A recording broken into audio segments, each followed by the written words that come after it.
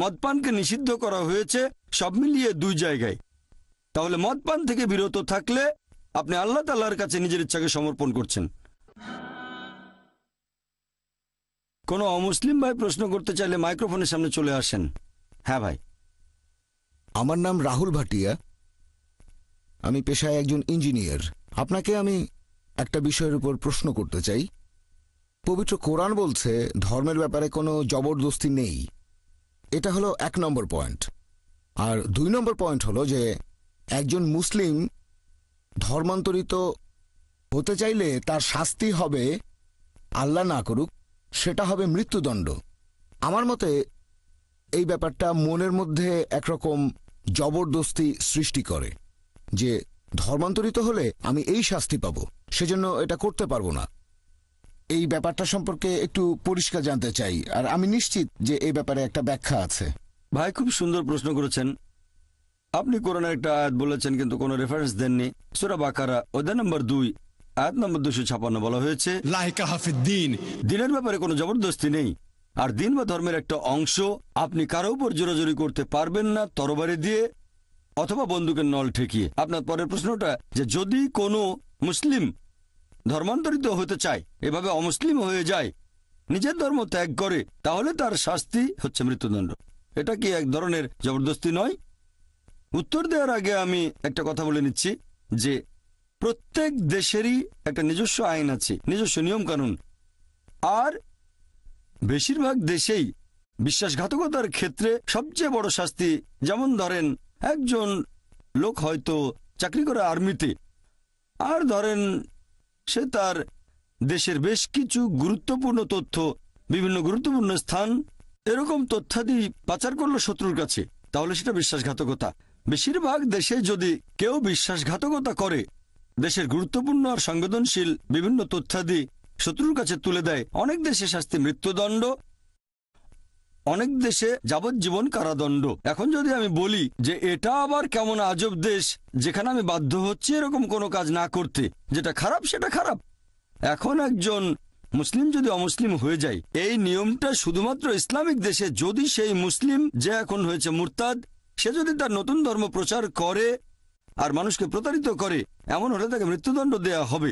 যেমন ধরেন কোনো একটা স্কুলে একজন শিক্ষক রাখলাম, অঙ্কের শিক্ষক, সে পড়াচ্ছে 2 + 2 = 4, আগামীকাল পড়ালো 2 + 2 = 5, আমি সেই শিক্ষককে রাখবো না স্কুলে। একইভাবে এরকম মুরতাদের ক্ষেত্রে শাস্তি কোনো ইসলামিক দেশে হচ্ছে মৃত্যুদণ্ড। এটাকে ঠিক জবরদস্তি বলা যায় না। এখানে এই লোক সত্য থেকে অনেক দূরে চলে গেছে মিথ্যার দিকে। তবে কোনো মানুষের ইসলাম ধর্ম গ্রহণের কথা যদি বলতে হয়, কোনো মুসলিম একজন অমুসলিমকে ইসলাম গ্রহণে জোর করতে পারবে না, তরবারি ঠেকিয়ে অথবা বন্দুকের নল ঠেকিয়ে। আমাদের কাজ হলো আমরা আল্লাহর বাণী প্রচার করব, পছন্দ হলে গ্রহণ করবেন, না হলে গ্রহণ করবেন না। আমাদের দায়িত্ব হলো প্রচার করা। পবিত্র কোরআন বলছে সূরা গাশিয়া অধ্যায় নম্বর 88, আমাদের দায়িত্ব বাণী প্রচার করা, সত্যের বাণী প্রচার করব সবচেয়ে সেরা উপায়ে, হিকমতের সাথে আর সুন্দরভাবে। সবচেয়ে সেরা উপায়ে একজন অমুসলিম ইসলাম গ্রহণ করবে কিনা সেটা আমাদের নিয়ন্ত্রণে নেই। আমরা তরবারি বা বন্দুকের ভয় দেখিয়ে কাউকে ইসলাম গ্রহণে বাধ্য করতে পারবো না। আপনি যেটা বললেন সেটা আলাদা বিষয়, আর সেটা ইসলামিক দেশগুলোতে। যেমন আমি আগেও বলেছি, ধরেন একজন লোক আর্মিতে চাকরি করে দেশের গোপন কিছু তথ্য পাচার করে দিল, এক্ষেত্রে শাস্তিটা হবে একই রকম। আশা করি উত্তরটা পেয়েছেন। হ্যাঁ, ঠিক আছে, বুঝতে পেরেছি।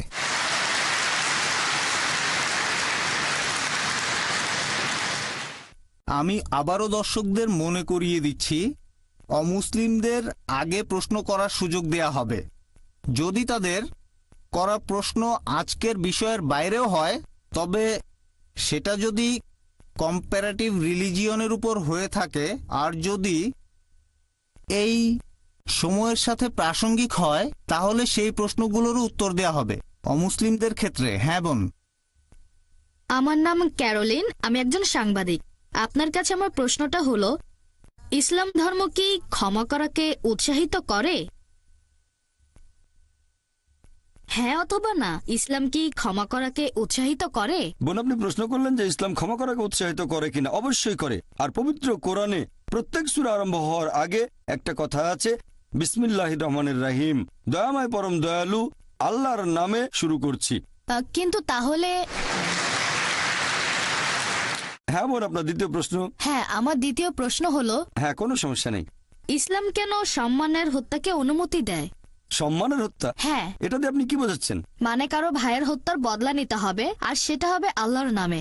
প্রশ্নটা আজকের বিষয়ের বাইরে, তবে এটা জানা আমার জন্য বোন, জরুরি। আপনি প্রশ্ন করলেন সম্মানের হত্যা মানে কেউ হয়তো একজন মানুষকে হত্যা করলো প্রতিশোধ নেওয়ার জন্য, হ্যাঁ এটার কথাই বলছেন? হ্যাঁ, আমি বেশ কিছু বই পড়েছি আর অনেক জায়গায় দেখেছি মানুষজন বলছে তাদের অনুমতি আছে অন্য কোনো মানুষকে হত্যা করার, কারণ তাদের ভাইকে আরেকজন মানুষ হত্যা করেছে। বোন খুব সুন্দর প্রশ্ন করেছেন যে ইসলাম যদি ক্ষমা করাকে উৎসাহিত করে তাহলে সম্মানের হত্যার অনুমতি রয়েছে কেন। হ্যাঁ, আপনি খুব এটাই। সুন্দর প্রশ্ন করেছেন বোন। যদি ভালো করে দেখেন পবিত্র কোরআনে বলা হয়েছে সূরা বাকারা অধ্যায় 2 আয়াত নম্বর 178, হাদ শাস্তি, এখানে মৃত্যুদণ্ড, আর সেটা হবে কিসাসের ভিত্তিতে।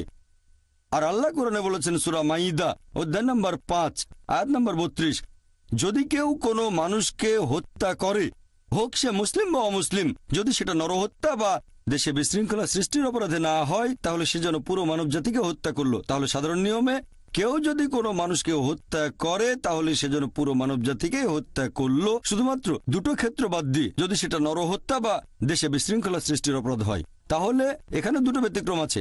যেখানে ইসলাম অনুমতি দিয়েছে যে একজন মানুষকে হত্যা করা যাবে, এখানে 1 নম্বর, যদি সেই লোক কোনো মানুষকে হত্যা করে, এটা আপনার প্রশ্নের ভেতরে পড়বে সম্মানের হত্যা। 2 নম্বর হলো যদি সেই লোক কোনো দেশে বিশৃঙ্খলা আর দুর্নীতি সৃষ্টি করে। আবারও এটা কিন্তু বাধ্যতামূলক নয়, যদি কেউ আরেকজনকে হত্যা করে এটা বাধ্যতামূলক নয় যে তাকে হত্যা করতে হবে। ইসলাম বলছে যে সেই নিহত লোকের আত্মীয় স্বজনেরা যদি রক্তমূল্য নিয়ে হত্যাকারীকে ক্ষমা করে দেয় তাহলে হত্যাকারী কোনো শাস্তি পাবে না। তবে সাধারণ পরিস্থিতিতে যেটা হয়, ধরেন কেউ আরেকজনকে হত্যা করেছে আর আমি চাচ্ছি তার মৃত্যুদণ্ড হোক, কারণ হত্যার অপরাধ, এটা শাস্তি হলো মৃত্যুদণ্ড। আমি আগেও বলেছি যে আগের ধর্মগুলোতে যেমন বাইবেল চোখের বদলে চোখ, দাঁতের বদলে দাঁত, এভাবে চলে এসেছে। এখানে আমরা বুঝতে পারছি যে ধরেন আমি একজন মানুষকে চিনি যে অন্য মানুষকে হত্যা করে, নিরীহ মানুষকে হত্যা করে, তাকে হত্যা না করলে সে তো মানুষদের হত্যা করতে থাকবে। তাহলে এই আইনটা শুধু ইসলাম ধর্মেই নয়, পৃথিবীর বেশিরভাগ দেশে এই আইন আছে। যদি কাউকে হত্যা করা হয়, যদি কেউ কোনো মানুষকে হত্যা করে, দেখবেন অনেক দেশেই হত্যাকারীর মৃত্যুদণ্ড অথবা যাবজ্জীবন কারাদণ্ড হয়। ইসলামে একই, যদি সে কাউকে হত্যা করে প্রয়োজন হলে তাকে হত্যা করা হবে। তবে নিহতের আত্মীয় স্বজনেরা হত্যাকারীকে ক্ষমাও করে দিতে পারে যদি তারা চায়। তারা চাইলে হত্যাকারীকে ক্ষমা করতে পারে, কিন্তু তারা যদি চায় হত্যাকারীকে মৃত্যুদণ্ড দিতে হবে তাহলে মৃত্যুদণ্ড দেওয়া হবে। আর দ্বিতীয় যে কারণে মৃত্যুদণ্ড দেওয়া হয়, যদি সে দেশে দুর্নীতি সৃষ্টি করে। যেমন ধরেন একজন লোক কাউকে ধর্ষণ করলো, ধর্ষণ করা এটা আসলে দেশের মধ্যে দুর্নীতি সৃষ্টি করা। এরকম হলে সেই লোককে মৃত্যুদণ্ড দেওয়া উচিত, কারণ এটা একটা খুবই জঘন্য অপরাধ, এটা খুবই বড় অপরাধ। তাই এখানে মৃত্যুদণ্ড ছাড়া আর কোনো শাস্তি নেই। আমি অনেক অমুসলিমকে এটা জিজ্ঞেস করেছি, আল্লাহ না করুন ধরেন কেউ আপনার মাকে ধর্ষণ করলো আর আপনি সেখানে বিচারক, সেই ধর্ষককে আপনার সামনে আনা হলে আপনি তাকে কি শাস্তি দেবেন? তখন সেই অমুসলিমদের সবাই বলেছে যে আমি তাকে মৃত্যুদণ্ড দেব। অনেক এরকমও বলেছে আমি তাকে যন্ত্রণা দিয়ে হত্যা করব। তাহলে দ্বিমুখী নীতি কেন? আমেরিকাকে এখনকার দিনের সবচেয়ে উন্নত দেশ বলা হয়ে থাকে। FBI এর পরিসংখ্যান অনুযায়ী 1990 সালে প্রতিদিন 1756টা ধর্ষণের ঘটনা ঘটেছে। 1996 সালের পরিসংখ্যান অনুযায়ী US ডিপার্টমেন্ট অব জাস্টিসের প্রতিদিন 2713টা ধর্ষণের ঘটনা ঘটেছে। 1990 সালে 1756টা, 1996 সালে 2713। হয়তো আমেরিকানদের সাহস বেড়ে গেছে। তার মানে প্রতি 32 সেকেন্ডে আমেরিকাতে একটা ধর্ষণের ঘটনা ঘটছে। আমরা এই অডিটোরিয়ামে আছি প্রায় 3 ঘন্টার মতো। এই সময়ের মধ্যে আমেরিকাতে 300টা ধর্ষণের ঘটনা ঘটে গেছে। ইসলাম ধর্মে হিজাবের বিধান আছে, আমার লেকচার আগেও বলেছি। একজন পুরুষ কোনো মহিলার দিকে তাহলে দৃষ্টি নিচু করবে, মহিলারা ইসলামিক হিজাব পরবে, এই ব্যাপারে আগেও বলেছি। এরপরেও কোনো পুরুষ ধর্ষণ করলে তাকে মৃত্যুদণ্ড দেওয়া হবে। অন্যদিকে আমেরিকান আইন বলছে 7 বছরের সশ্রম কারাদণ্ড। তবে বেশিরভাগ সময় তারা এমনিতেই ছেড়ে দেয়। অমুসলিমদেরকেও যদি জিজ্ঞেস করেন ধর্ষণের শাস্তি কি হবে, সবাই বলেছে শাস্তি হবে মৃত্যুদণ্ড। একবার এক আমেরিকানকে পেয়েছিলাম খুবই স্মার্ট। সেই আমেরিকান বলেছিল, ভাই জাকির, প্রথমে আমি তাকে 5 বছরের সশ্রম কারাদণ্ড দেব। আমি বললাম, আপনি কি জানেন আমেরিকার পরিসংখ্যান অনুযায়ী যেসব লোক ধর্ষণের মতো অপরাধ করে, কারাদণ্ড ভোগের পর যখন তারা আবার ছাড়া পায় 95%-এর বেশি লোক আবার ধর্ষণ করে। যদি চান আপনার মা মেয়ে ধর্ষিতা হোক, সেটা আপনার ব্যাপার, আমরা সেটা চাই না। সে তখন বলল, এরকম হলে প্রথমবারে মৃত্যুদণ্ড দেব। এই ধরনের ক্ষেত্রে দেশের ভেতরে দুর্নীতি সৃষ্টি যেমন ধর্ষণ ইত্যাদি ইসলাম অনুমতি দিয়েছে, এরকম ক্ষেত্রে মৃত্যুদণ্ড দেওয়া যাবে। আশা করি উত্তরটা পেয়েছেন।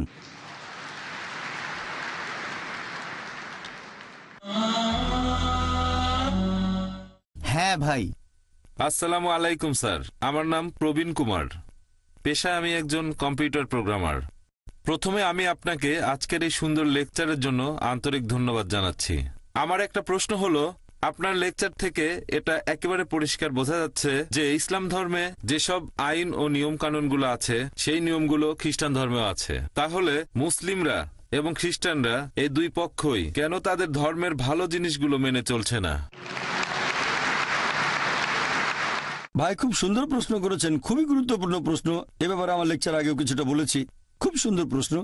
যদি সবকিছুই ভালো হয়ে থাকে, আমি ইসলাম আর খ্রিস্টান ধর্মের সাদৃশ্য নিয়ে কিছু কথা বলেছি, সবকিছুই ভালো, তাহলে আমরা ধর্ম থেকে ভালোগুলো নেব না কেন? আমি ভালোগুলোই নিয়েছি।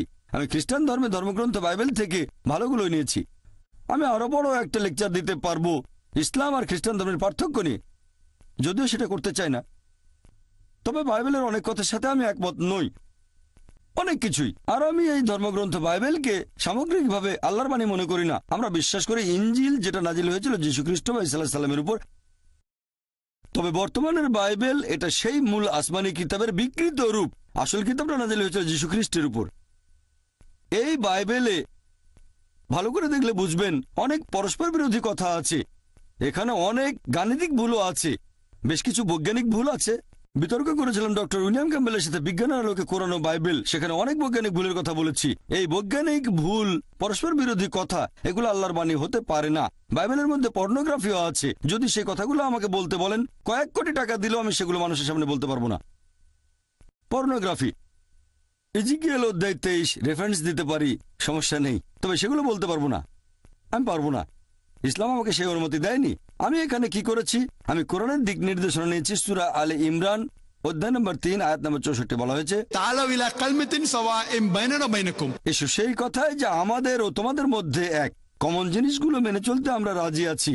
যেগুলো কমন না সেগুলো নিয়ে পরে আলোচনা করা যাবে। বিভিন্ন ধর্মের বক্তারা যখন কোনো অনুষ্ঠানে আলোচনা করেন, তাদের সেই কথাগুলোর সাথে আমি একমত নই।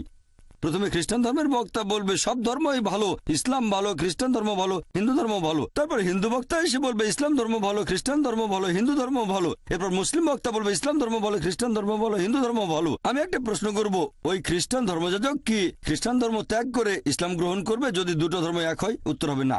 হিন্দু পুরোহিত কি ধর্ম ত্যাগ করে খ্রিস্টান হয়ে যাবে? উত্তর হবে না। মুসলিম বক্তা কি ধর্ম ত্যাগ করে হিন্দু হয়ে যাবে? উত্তর হবে না। এই কথাগুলো আসলে লোক দেখানো। আমি এখানে কি করি, লোকজনকে বলে অন্তত এটা মেনে নেন, এই পৃথিবীতে একটা আসমানি কিতাব একেবারে 100% আল্লাহর বাণী। এ কথায় কেউ আপত্তি করবে না। হিন্দুরা বলবে ঠিক আছে, আমাদের ধর্মগ্রন্থবেদকে ঈশ্বরের বাণী বলে মেনে নিতে আমাদের কোনো আপত্তি নেই, 100% ঠিক। খ্রিস্টানরা তখন বলবে আমাদের কোনো সমস্যা নেই, বাইবেলকে ঈশ্বরের বাণী বলে মানতে আমাদের কোনো আপত্তি নেই। অন্যদিকে মুসলিমরা বলবে পবিত্র কোরআনকে আল্লাহর বাণী বলে মানতে আমাদের কোনো আপত্তি নেই। এবারে পৃথিবীর প্রধান ধর্মগ্রন্থগুলোর মধ্যে যেগুলো কমন সেগুলো বেছে নেন। যেটা কমন অন্তত সেই কথাগুলো মেনে নেন। সব প্রধান ধর্মই বলছে আল্লাহ তাআলা কেবলমাত্র একজন, বলছে মূর্তি পূজা করা ঠিক না। সবগুলো প্রধান ধর্মগ্রন্থই বলছে সর্বশেষ আর চূড়ান্ত নবী আসবেন, তিনি হলেন মুহাম্মদ সাল্লাল্লাহু আলাইহি সাল্লাম। এভাবে আমি বলি অন্তত যেগুলো কমন সেগুলো মেনে চলেন আপনারা। সবগুলো প্রধান ধর্ম স্বাধীনতার কথা বলছে, এমনকি হিন্দু ধর্ম। এর আগের বার যখন দুবাইতে এসেছিলাম গত বছর, সেবার লেকচার দিয়েছিলাম হিন্দু ধর্ম আর ইসলামের সাদৃশ্য নিয়ে। হিন্দু ধর্ম বলছে ঈশ্বর কেবলমাত্র একজন, মূর্তি পূজা করা নিষিদ্ধ, মুহাম্মদ সাল্লাল্লাহু আলাইহি ওয়াসাল্লাম পৃথিবীতে আসবেন। নবী মুহাম্মদ সাল্লাল্লাহু আলাইহি সাল্লামের কথা হিন্দু ধর্মগ্রন্থে কয়েকশো জায়গায় বলা হয়েছে। হিন্দু ধর্মগ্রন্থ বলছে আপনারা স্বাধীনতা বজায় রাখবেন, মহিলাদের শরীর কাপড়ে ঢাকা থাকবে, মাথার উপর কাপড় থাকবে, বহুবিবাহের অনুমতি। হিন্দু ধর্মে, খ্রিস্টান ধর্মে আর ইসলাম ধর্মেও শালীনতা থাকবে, মদ পান করবো না, জুয়া খেলবো না। তার মানে এই না যে হিন্দু ধর্মের সবকিছুই সঠিক। একইভাবে এখনকার দিনে খ্রিস্টানরা যেগুলো মেনে চলে তার সবকিছুই ঠিক নয়। আমি এখানে কি করছি, আমি ব্যবহার করছি ফুরকান। পবিত্র কোরআন হচ্ছে ফুরকান, যেটা দিয়ে সঠিক আর বেঠিকের পার্থক্য করা যায়। কোরআনের সাথে যেটা মিলে যাবে সেটাকে সঠিক বলে মেনে নিতে আমাদের কোনো রকম আপত্তি থাকবে না, যেটা বিরুদ্ধে যাবে সেটা মানব না। খ্রিস্টানদের বাইবেলে কিছু ঘটনার বর্ণনা দেয়া আছে। আল্লাহর নবী তার মেয়ের সাথে অজাচার করেছেন। এটা কিভাবে মেনে নেব যে হযরত লূত আলাইহিস সালাম তিনি তার মেয়ের সাথে অজাচার করেছেন? আমি এটা মানতে পারবো না। আমি যেটা বলবো এই অংশটা আল্লাহর বাণী হতে পারে না, এটা পরে ঢুকানো হয়েছে, বিকৃত করা হয়েছে, এটা কাল্পনিক গল্প। আরো একটা কথা বলি যে আপনারা অনেকে হয়তো রেড লেটার বাইবেলের নাম শুনেছেন। এটা একটা red letter Bible. Red letter মানে যীশু খ্রিস্টের নিজের বলা কথাগুলো এখানে লাল কালিতে লেখা আছে। সবগুলো এক করলে দেখবেন খবর কাগজে 2টো কলামের বেশি হবে না, খুবই সামান্য যীশু খ্রিস্টের কথা। আমি এখন বলবো আসলে অন্তত সেই কথাগুলো মেনে চলি যেগুলো কমন। তার মানে এই না যে আমি বাইবেলের সব কথা মেনে নিচ্ছি, কারণ এখনকার বাইবেল আগের সে অবিকৃত রূপে নেই। কেন? কারণ আগেকার সব ধর্মগ্রন্থ, এই কথা আমার লেকচারে বলেছি, এগুলো ছিল একটা নির্দিষ্ট সময়ের জন্য, নির্দিষ্ট গোত্রের মানুষের জন্য। এখন আমরা মেনে চলবো সর্বশেষ চূড়ান্ত আসমানি কিতাব অর্থাৎ পবিত্র কোরআন এবং সর্বশেষ চূড়ান্ত নবী মোহাম্মদ সাল্লাল্লাহু আলাইহি সাল্লামকে। হতে পারে আপনি জন্মেছেন ভারতে বা পাকিস্তানে, আমেরিকায়, যুক্তরাজ্যে, আরব আমিরাত বা সৌদি আরবে। আমরা মেনে চলবো সর্বশেষ চূড়ান্ত কিতাব পবিত্র কোরআন এবং সর্বশেষ চূড়ান্ত নবী মোহাম্মদ সাল্লাল্লাহু আলাইহি সাল্লামকে। আপনি ভালো জিনিসগুলো নেয়ার কথা বললেন, আমি খ্রিস্টান ধর্মের ভালো জিনিসগুলো নিয়েছি। ইসলাম ধর্মের কথা যদি বলতে হয়, আমার জানা মতে এখানে কোনো খারাপ কিছু নেই। আপনি বের করে দেখান, তারপর আমি সেটার উত্তর দেব। আমি সবাইকে চ্যালেঞ্জ করছি, পবিত্র কোরআনে মাত্র একটা আয়াত দেখান যেটা মানবতার বিরুদ্ধে যায়। মুসলিমদের ভুল নিয়ে কথা বলবেন না, আমি এখানে মুসলিমদের নিয়ে বলছি না, আমি কথা বলছি ইসলাম ধর্মের পক্ষে। ইসলামকে বুঝতে চাইলে মুসলিমদের দেখবেন না, দেখবেন পবিত্র কোরআন এবং সহিহ হাদিস, আমাদের নবীর কথা। আমি সবাইকে চ্যালেঞ্জ করছি, কোরআন বা হাদিসের এমন একটা কথা দেখান যেটা মানবতার বিরুদ্ধে যায়। কিছু কথা শুনে আপনার মনে হতে পারে সেটা ভুল কথা, কারণ আপনি অনেক কম জানেন, পৃথিবীর অনেক পরিসংখ্যানই জানেন না। তবে ইনশাআল্লাহ আপনার কাছে ভুল মনে হলে সেটা স্বচ্ছন্দে আমাকে বলতে পারেন, আমি তারপর ব্যাখ্যা দেওয়ার চেষ্টা করব যে ইসলামে সেটা কেন আছে, সেটার কারণ আর তার পেছনের হিকমা। আশা করি উত্তরটা পেয়েছেন। আমাদের প্রশ্নোত্তর পর্ব চলতে থাকবে। এবারের প্রশ্ন সামনের মাইকের পুরুষদের মধ্য থেকে। আসসালামু আলাইকুম ডক্টর নায়েক, আমার নাম নবী, আমি পেশায় একজন ইঞ্জিনিয়ার। খ্রিস্টানদের বাইবেলে অধ্যায় 53 এখানে একজন নিপীড়িত দাসের কথা বলা হয়েছে, যে দাস কষ্ট ভোগ করেছে, অত্যাচারিত, ক্ষতবিক্ষত, যে মারা গেছে, সে তার জীবন দিয়েছে মানুষজাতির সবার করা পাপ কাজের জন্য। আপনি কি আমাদের বলবেন এখানে ঈশ্বরের এই দাস আসলে কে? ধন্যবাদ ভাই। বাইবেলের উদ্ধৃতি দিলেন বুক অব আইজায়া যে আল্লাহর একজন রাসূল আসবেন, তিনি মানুষের পাপের জন্য মারা যাবেন ইত্যাদি এরকম কথা। খ্রিস্টানদের মধ্যে অনেকে এরকম মনে করে যে এখানে যীশু খ্রিস্টের কথা বলা হয়েছে, অনেকেই মনে করে। ভাই আপনি এটাও দেখতে পারেন, বাইবেলে বলা হয়েছে বুক অব ইজেকিয়েল অধ্যায় নম্বর 18 অনুচ্ছেদ 20 বলা হয়েছে যে ব্যক্তি পাপ করবে সে মারা যাবে। অনেকে এটার উদ্ধৃতি দেন, যে ব্যক্তি পাপ করবে সে মারা যাবে। তবে মিশনারিরা এখানে থেমে যান না, এখানে শেষ না। পুরো অনুচ্ছেদটা বলছে যে ব্যক্তি পাপ করবে সে মারা যাবে। পিতা তার পুত্রের পাপের শাস্তি ভোগ করবে না, পুত্র তার পিতার পাপের শাস্তি ভোগ করবে না। ভালো লোকের ধার্মিকতা তার নিজের হাতে, মন্দ লোকের কাজও তার নিজের হাতে। তবে সেই মন্দ লোক যদি বদলে গিয়ে সরল পথে চলে আসে তাহলে সে মরবে না। তাহলে পাপ অন্যের ঘাড়ে দেয়া যায় না। এটা আসলে চার্চের বানানোর কথা, এটা আদি পাপের গল্প। চার্চ এই আদি পাপ সম্পর্কে বলে যে আদম এবং হাওয়া তারা শান্তিতে থাকুন, তারা নিষিদ্ধ ফল খেয়েছিলেন, সে কারণে মানুষ পাপের ভেতরে জন্ম নেয়। এই কারণে নাকি আল্লাহ পাঠিয়েছেন তার প্রিয় পুত্রকে, জাতপুত্র যীশু খ্রিস্ট বা ঈসা আলাইহিস সালামকে। তারপর গসপেল অফ জন অধ্যায় 3 অনুচ্ছেদ 16 ঈশ্বর পৃথিবীকে এত ভালোবাসেন যে তিনি তার একমাত্র জাতপুত্রকে দিলেন, যে তাকে বিশ্বাস করবে সে বিনষ্ট হবে না বরং অনন্ত জীবন পাবে। আমি সংক্ষেপে বলার চেষ্টা করছি, খ্রিস্টানরা এটা বিশ্বাস করে। এবার আমি আদি পাপের বিষয়টা নিয়ে বলছি। এই আদি পাপের কথা বাইবেলের কোথাও খুঁজে পাবেন না আপনারা, এটা প্রচার করছে খ্রিস্টান চার্চ। বুক অব ইজেকিয়েল অধ্যায় 18 অনুচ্ছেদ 20 বলছে যে ব্যক্তি পাপ করবে সে মারা যাবে। পিতা তার পুত্রের পাপের শাস্তি ভোগ করবে না, পুত্রও তার পিতার পাপের শাস্তি ভোগ করবে না। মন্দ লোকের মন্দ কাজ তার সাথে, ভালো লোকের ধার্মিকতা তার নিজের হাতে। তবে সেই মন্দ লোক যদি বদলে গিয়ে সরল পথে চলে আসে সে তাহলে মরবে না। তাহলে এটার ভিত্তিতে ইজেকিয়েল অধ্যায় 18 অনুচ্ছেদ 20 এটা আদি পাপের যুক্তিকে খণ্ডন করে, যেটা প্রচার করে থাকে চার্চ। পবিত্র কোরআনে বলছে একজন মানুষ অন্য আরেকজনের পাপের শাস্তি ভোগ করবে না, অন্য কেউ শাস্তি পাবে না। পাপের দায়ভার হস্তান্তর করা যায় না। হাওয়া আদমকে নিষিদ্ধ ফল খেতে প্ররোচিত করেছিলেন, আদম নিষিদ্ধ ফল খেলেন, তারা দুজনে শান্তিতে থাকুন। আদম আলাইহিস সালামকে আমাকে জিজ্ঞেস করেছিলেন সেই ফল খাবার আগে, জিজ্ঞেস করেছিলেন না। তাহলে আমি দায়ী হব কেন? আমাকে জিজ্ঞেস করলে যদি সম্মতি দিতাম তাহলে আমাকে পাকড়াও করতে পারতেন। এখন আদম আলাইহিস সালাম নিষিদ্ধ ফল খাওয়ার আগে আমাকে জিজ্ঞেস করেননি, তাহলে আমাকে দায়ী করা হবে কেন? আল্লাহ এরকম অবিচার করবেন কিভাবে? আল্লাহ পবিত্র কোরআনে বলেছেন সূরা নিসা অধ্যায় 4 আয়াত নম্বর 40, আল্লাহ সুবহানাহু ওয়া তাআলা তার বান্দার উপর অনুপরিমাণে জুলুম করেন না, পাপ অন্যের উপর দেওয়া যায় না। এখন আপনি হয়তো বলবেন এখানে যীশু খ্রিস্টের কথা বলা হয়েছে, এটা পুরোপুরি ভুল। আর যীশু খ্রিস্টের সম্পর্কে খ্রিস্টানদের চার্চ এরকম প্রচার করে যে ঈশ্বর পৃথিবীকে এত ভালোবাসেন যে তার একমাত্র জাতপুত্রকে দিলেন। আপনারা যদি বাইবেল ভালো করে পড়েন তাহলে বাইবেলে ঈশ্বরের অনেক পুত্রের কথাই আছে। বলা হয়েছে ইব্রাহিম ছিলেন ঈশ্বরের পুত্র, ইফরাম ছিলেন ঈশ্বরের পুত্র, আইজায়া ঈশ্বরের পুত্র।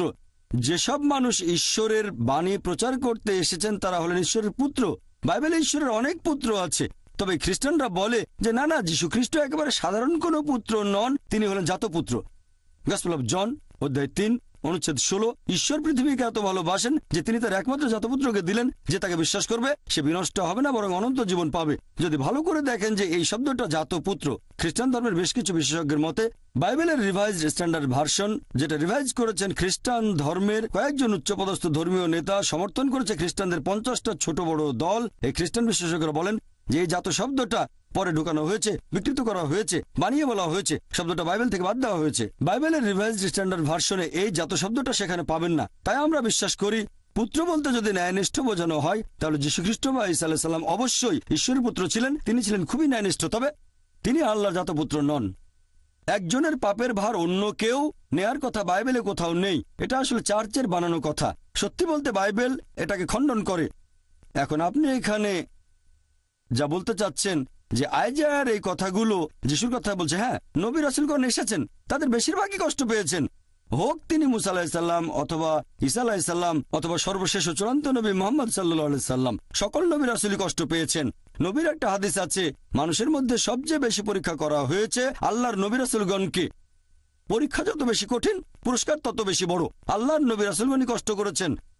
তবে যদি বলেন নবী রাসূলগণ অন্য মানুষের পাপের শাস্তি পেয়েছেন, এটা বাইবেলের কোথাও পাবেন না, একথা চার্চ প্রচার করে। এটা আসলে বাইবেলের বিরুদ্ধে, কোরআনেরও বিরুদ্ধে। আশা করি উত্তরটা পেয়েছেন। হ্যাঁ বোন। আমি এলিয়ানা, অমুসলিম, পেশায় একজন শিক্ষক। আপনাকে এই সুন্দর লেকচারের জন্য অনেক ধন্যবাদ। আমার একটা প্রশ্ন আছে।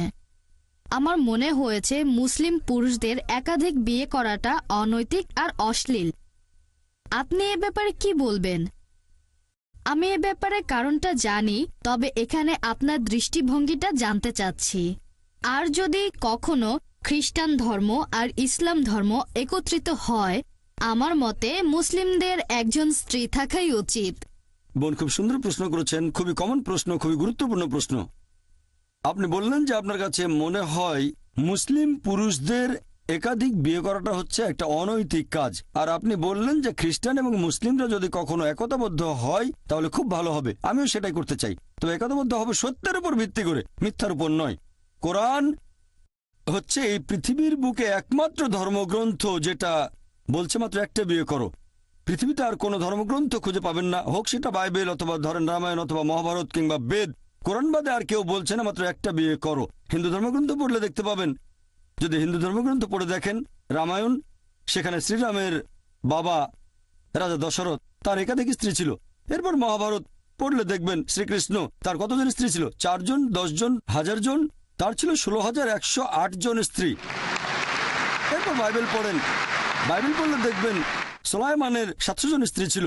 বাইবেলের কথা অনুযায়ী ইব্রাহিমের 3 জন স্ত্রী ছিল। তাহলে বাইবেলের কথা অনুযায়ী, ইহুদি আর খ্রিস্টান ধর্ম অনুযায়ী, একজন পুরুষ যত খুশি বিয়ে করতে পারে, 4, 5, 10, 1000, কোনো সীমা পরিসীমা নেই। ইসলাম একটা সীমা বেঁধে দিয়েছে। কোরআন বলছে সূরা নিসা অধ্যায় নম্বর 4 আয়াত নম্বর 3, তোমার পছন্দের নারীদের বিয়ে করো 2, 3 বা 4 জনকে, তবে যদি সুবিচার করতে না পারো তাহলে একটা বিয়ে করো। হিন্দু ধর্ম অনুযায়ী,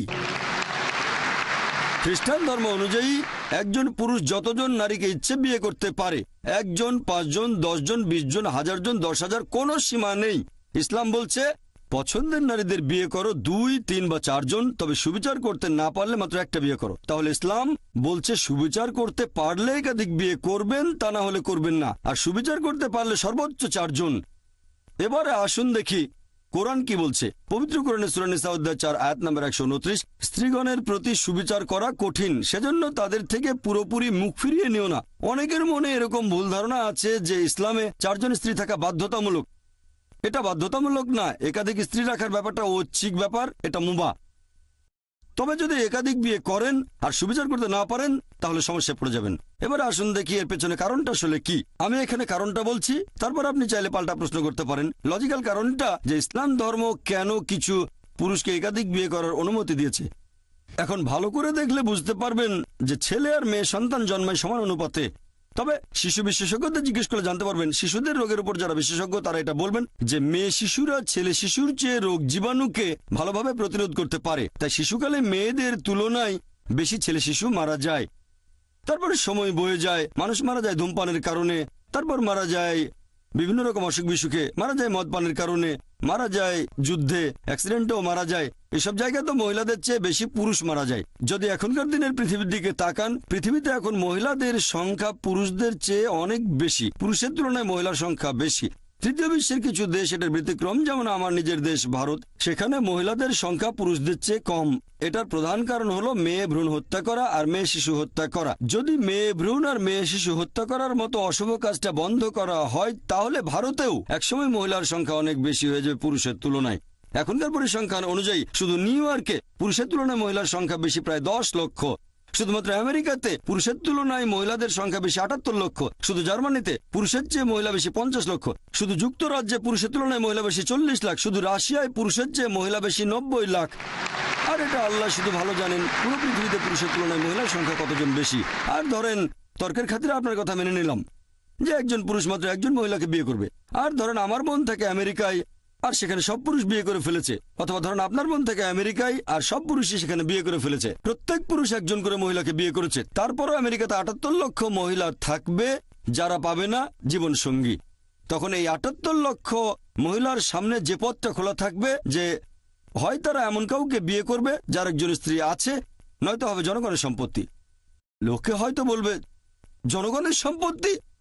ভাই জাকির, এটা তো কঠিন কথা। এটাই সবচেয়ে ভদ্র ভাষা যেটা আমি বলতে পারি। এর যে ভদ্র ভাষা আমার জানা নেই। হয় একজন পুরুষকে বিয়ে করেন যার একজন স্ত্রী আছে, নয়তো হবেন জনগণের সম্পত্তি, আর কোনো উপায় নেই। তাহলে বুঝতে পারছেন যে আমেরিকাতে আমেরিকার পরিসংখ্যান অনুযায়ী একজন সাধারণ আমেরিকান বিয়ে করার আগে তাদের গড়ে 8 জন যৌন সঙ্গী রাখতে পারে। কারো হয়তো 2 জন, কারো 10 জন, কারো বা 20 জন। বিয়ে করার আগে গড়ে 8 জন যৌন সঙ্গী থাকে। আর আপনি চাইলে যতজন খুশি রক্ষিত রাখতে পারেন, 1 জন, 10 জন, 20 জন, কোনো সমস্যা নেই। তবে আইনসঙ্গতভাবে একাধিক স্ত্রী তারা হজম করতে পারে না। যে কোনো ভদ্রমহিলাকে জিজ্ঞেস করেন, যদি কেউ একজন পুরুষের আইনসম্মত দ্বিতীয় স্ত্রী হয়, সে নিরাপত্তা পাবে, সম্মান পাবে, তার অধিকারগুলো পাবে। আর রক্ষিত হলে সেখানে কোনো সম্মান নেই, কোনো অধিকার নেই, তাকে নিচু করা হয়েছে। তাহলে ইসলাম মানবজাতির সমস্যাগুলোর সমাধান দেয়। বর্তমানে পৃথিবীতে পুরুষের চেয়ে মহিলার সংখ্যা অনেক বেশি। আমার মতে ইসলাম ধর্ম কিছু পুরুষকে একাধিক বিয়ে করার অনুমতি দিয়েছে যাতে করে মহিলারা ভদ্রভাবে থাকতে পারে। তা না হলে এটা সম্ভব নয়। আমি আপনার সঙ্গে একমত। আপনার কথাটা আমি মানি বোন যে একজন মহিলা তার স্বামীকে শেয়ার করতে চাইবে না। আমি আপনার সঙ্গে একমত, মহিলারা স্বামীকে শেয়ার করতে চাইবে না কখনোই। আর সাধারণ পরিস্থিতিতে কোনো মহিলাই চাইবে না যে তার স্বামী আরেকটা বিয়ে করুক। তবে ইসলামিক শরিয়া বলছে একটা বড় ক্ষতি ঠেকানোর জন্য ছোট ক্ষতি হওয়া ভালো। একজন ভালো মুসলিম মহিলা যে পৃথিবীর অবস্থা জানেন, সে এই ছোট ক্ষতি মেনে নিতে আপত্তি করবে না। মানে স্বামীকে শেয়ার করা যাতে বড় ক্ষতি ঠেকানো যায়, অর্থাৎ আরেকজন বোনকে যেন জনগণের সম্পত্তি না হতে হয়। হ্যাঁ বোন, আর কিছু বলবেন? আমি এটাকে অনৈতিক বলছি, কারণ যে মহিলার একাধিক পুরুষ সঙ্গী থাকে সে একজন খারাপ মহিলা, কিন্তু একজন পুরুষের একাধিক স্ত্রী থাকলে সেখানে কোনো সমস্যা নেই, তাই না? এই প্রশ্নটা খুব সুন্দর বোন। আপনি প্রশ্ন করলেন যে কোনো পুরুষের একাধিক স্ত্রী থাকলে সে কি ভালো মানুষ? না, একজন পুরুষের একাধিক স্ত্রী থাকলে কোনো সমস্যা নেই, তবে একাধিক স্ত্রী থাকলেও সে খারাপ হতে পারে। যেমন ধরেন আমেরিকায় কারো রক্ষিতা আছে, হয়তো 4 জন, 5 জন অথবা 10 জন। এমনকি ভারতেও সে একজন ভালো লোক না, তবে সে যদি হয় আইনসম্মত স্ত্রী, যদি সে বিয়ে করে, বিয়ের সময় তাকে প্রাপ্য অধিকারগুলো দেওয়া হবে, মোহর দেওয়া হবে, একই সময় সুবিচার করা হবে, তাহলে সে ভালো মানুষ। তবে আপনার পাল্টা প্রশ্ন যে মহিলারা কেন একাধিক পুরুষকে বিয়ে করতে পারে না, ঠিক এটাই তো আপনার প্রশ্ন, যে মহিলারা কেন একাধিক বিয়ে করতে পারে না, এই তো?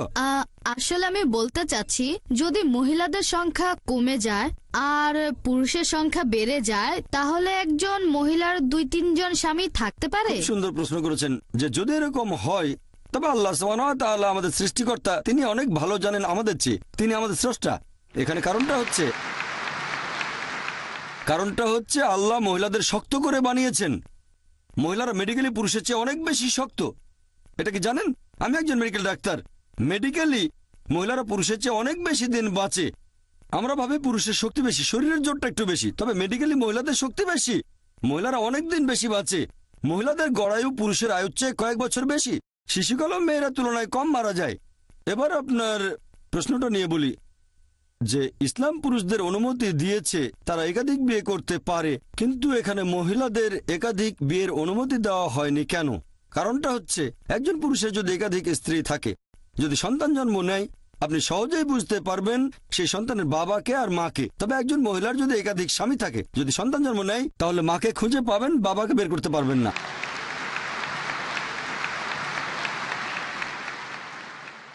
তারপর সন্তানকে স্কুলে ভর্তি করতে যাবেন, এর বাবার নাম কি? তখন হয়তো দুটো নাম দিতে হবে।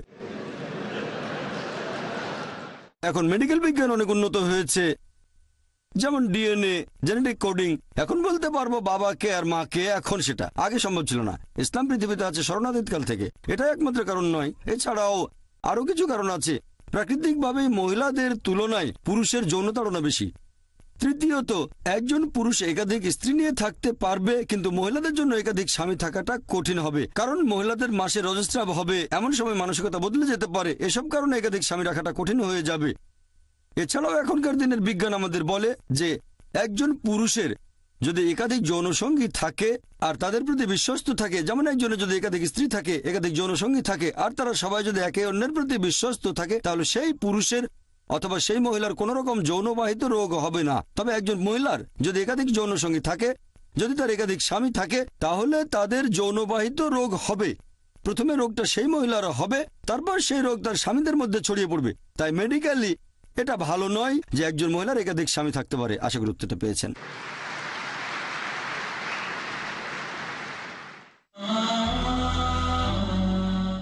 আর কোনো প্রশ্ন? Good evening doctor Zakir. আমার নাম মেরিল ডিসুজা, বোম্বে থেকে এসেছি। প্রথমেই আপনার এই সুন্দর লেকচারের জন্য অনেক ধন্যবাদ। আরেকটা কথা না বলেই পারছি না, গত কয়েক বছর ধরে আমি টেলিভিশনে মোটামুটি নিয়মিতভাবে আপনার লেকচারগুলো শুনি। কলেজে ভর্তি হবার পরে আমি আপনার লেকচারগুলোর সাথে পরিচিত হই। আজকে আমি আপনাকে একটা প্রশ্ন করতে চাই, তার আগে আমি দুইটা বিষয়ে কথা বলবো।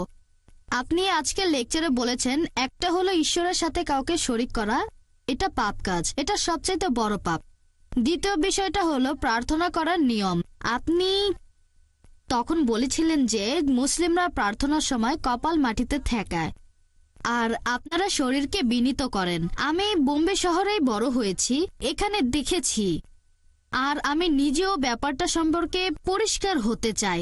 সেটা হলো দরগা বা মাজারের বিষয়টা। মুসলিমরা সেখানে যায়, এই ব্যাপারে আপনি কি বলবেন?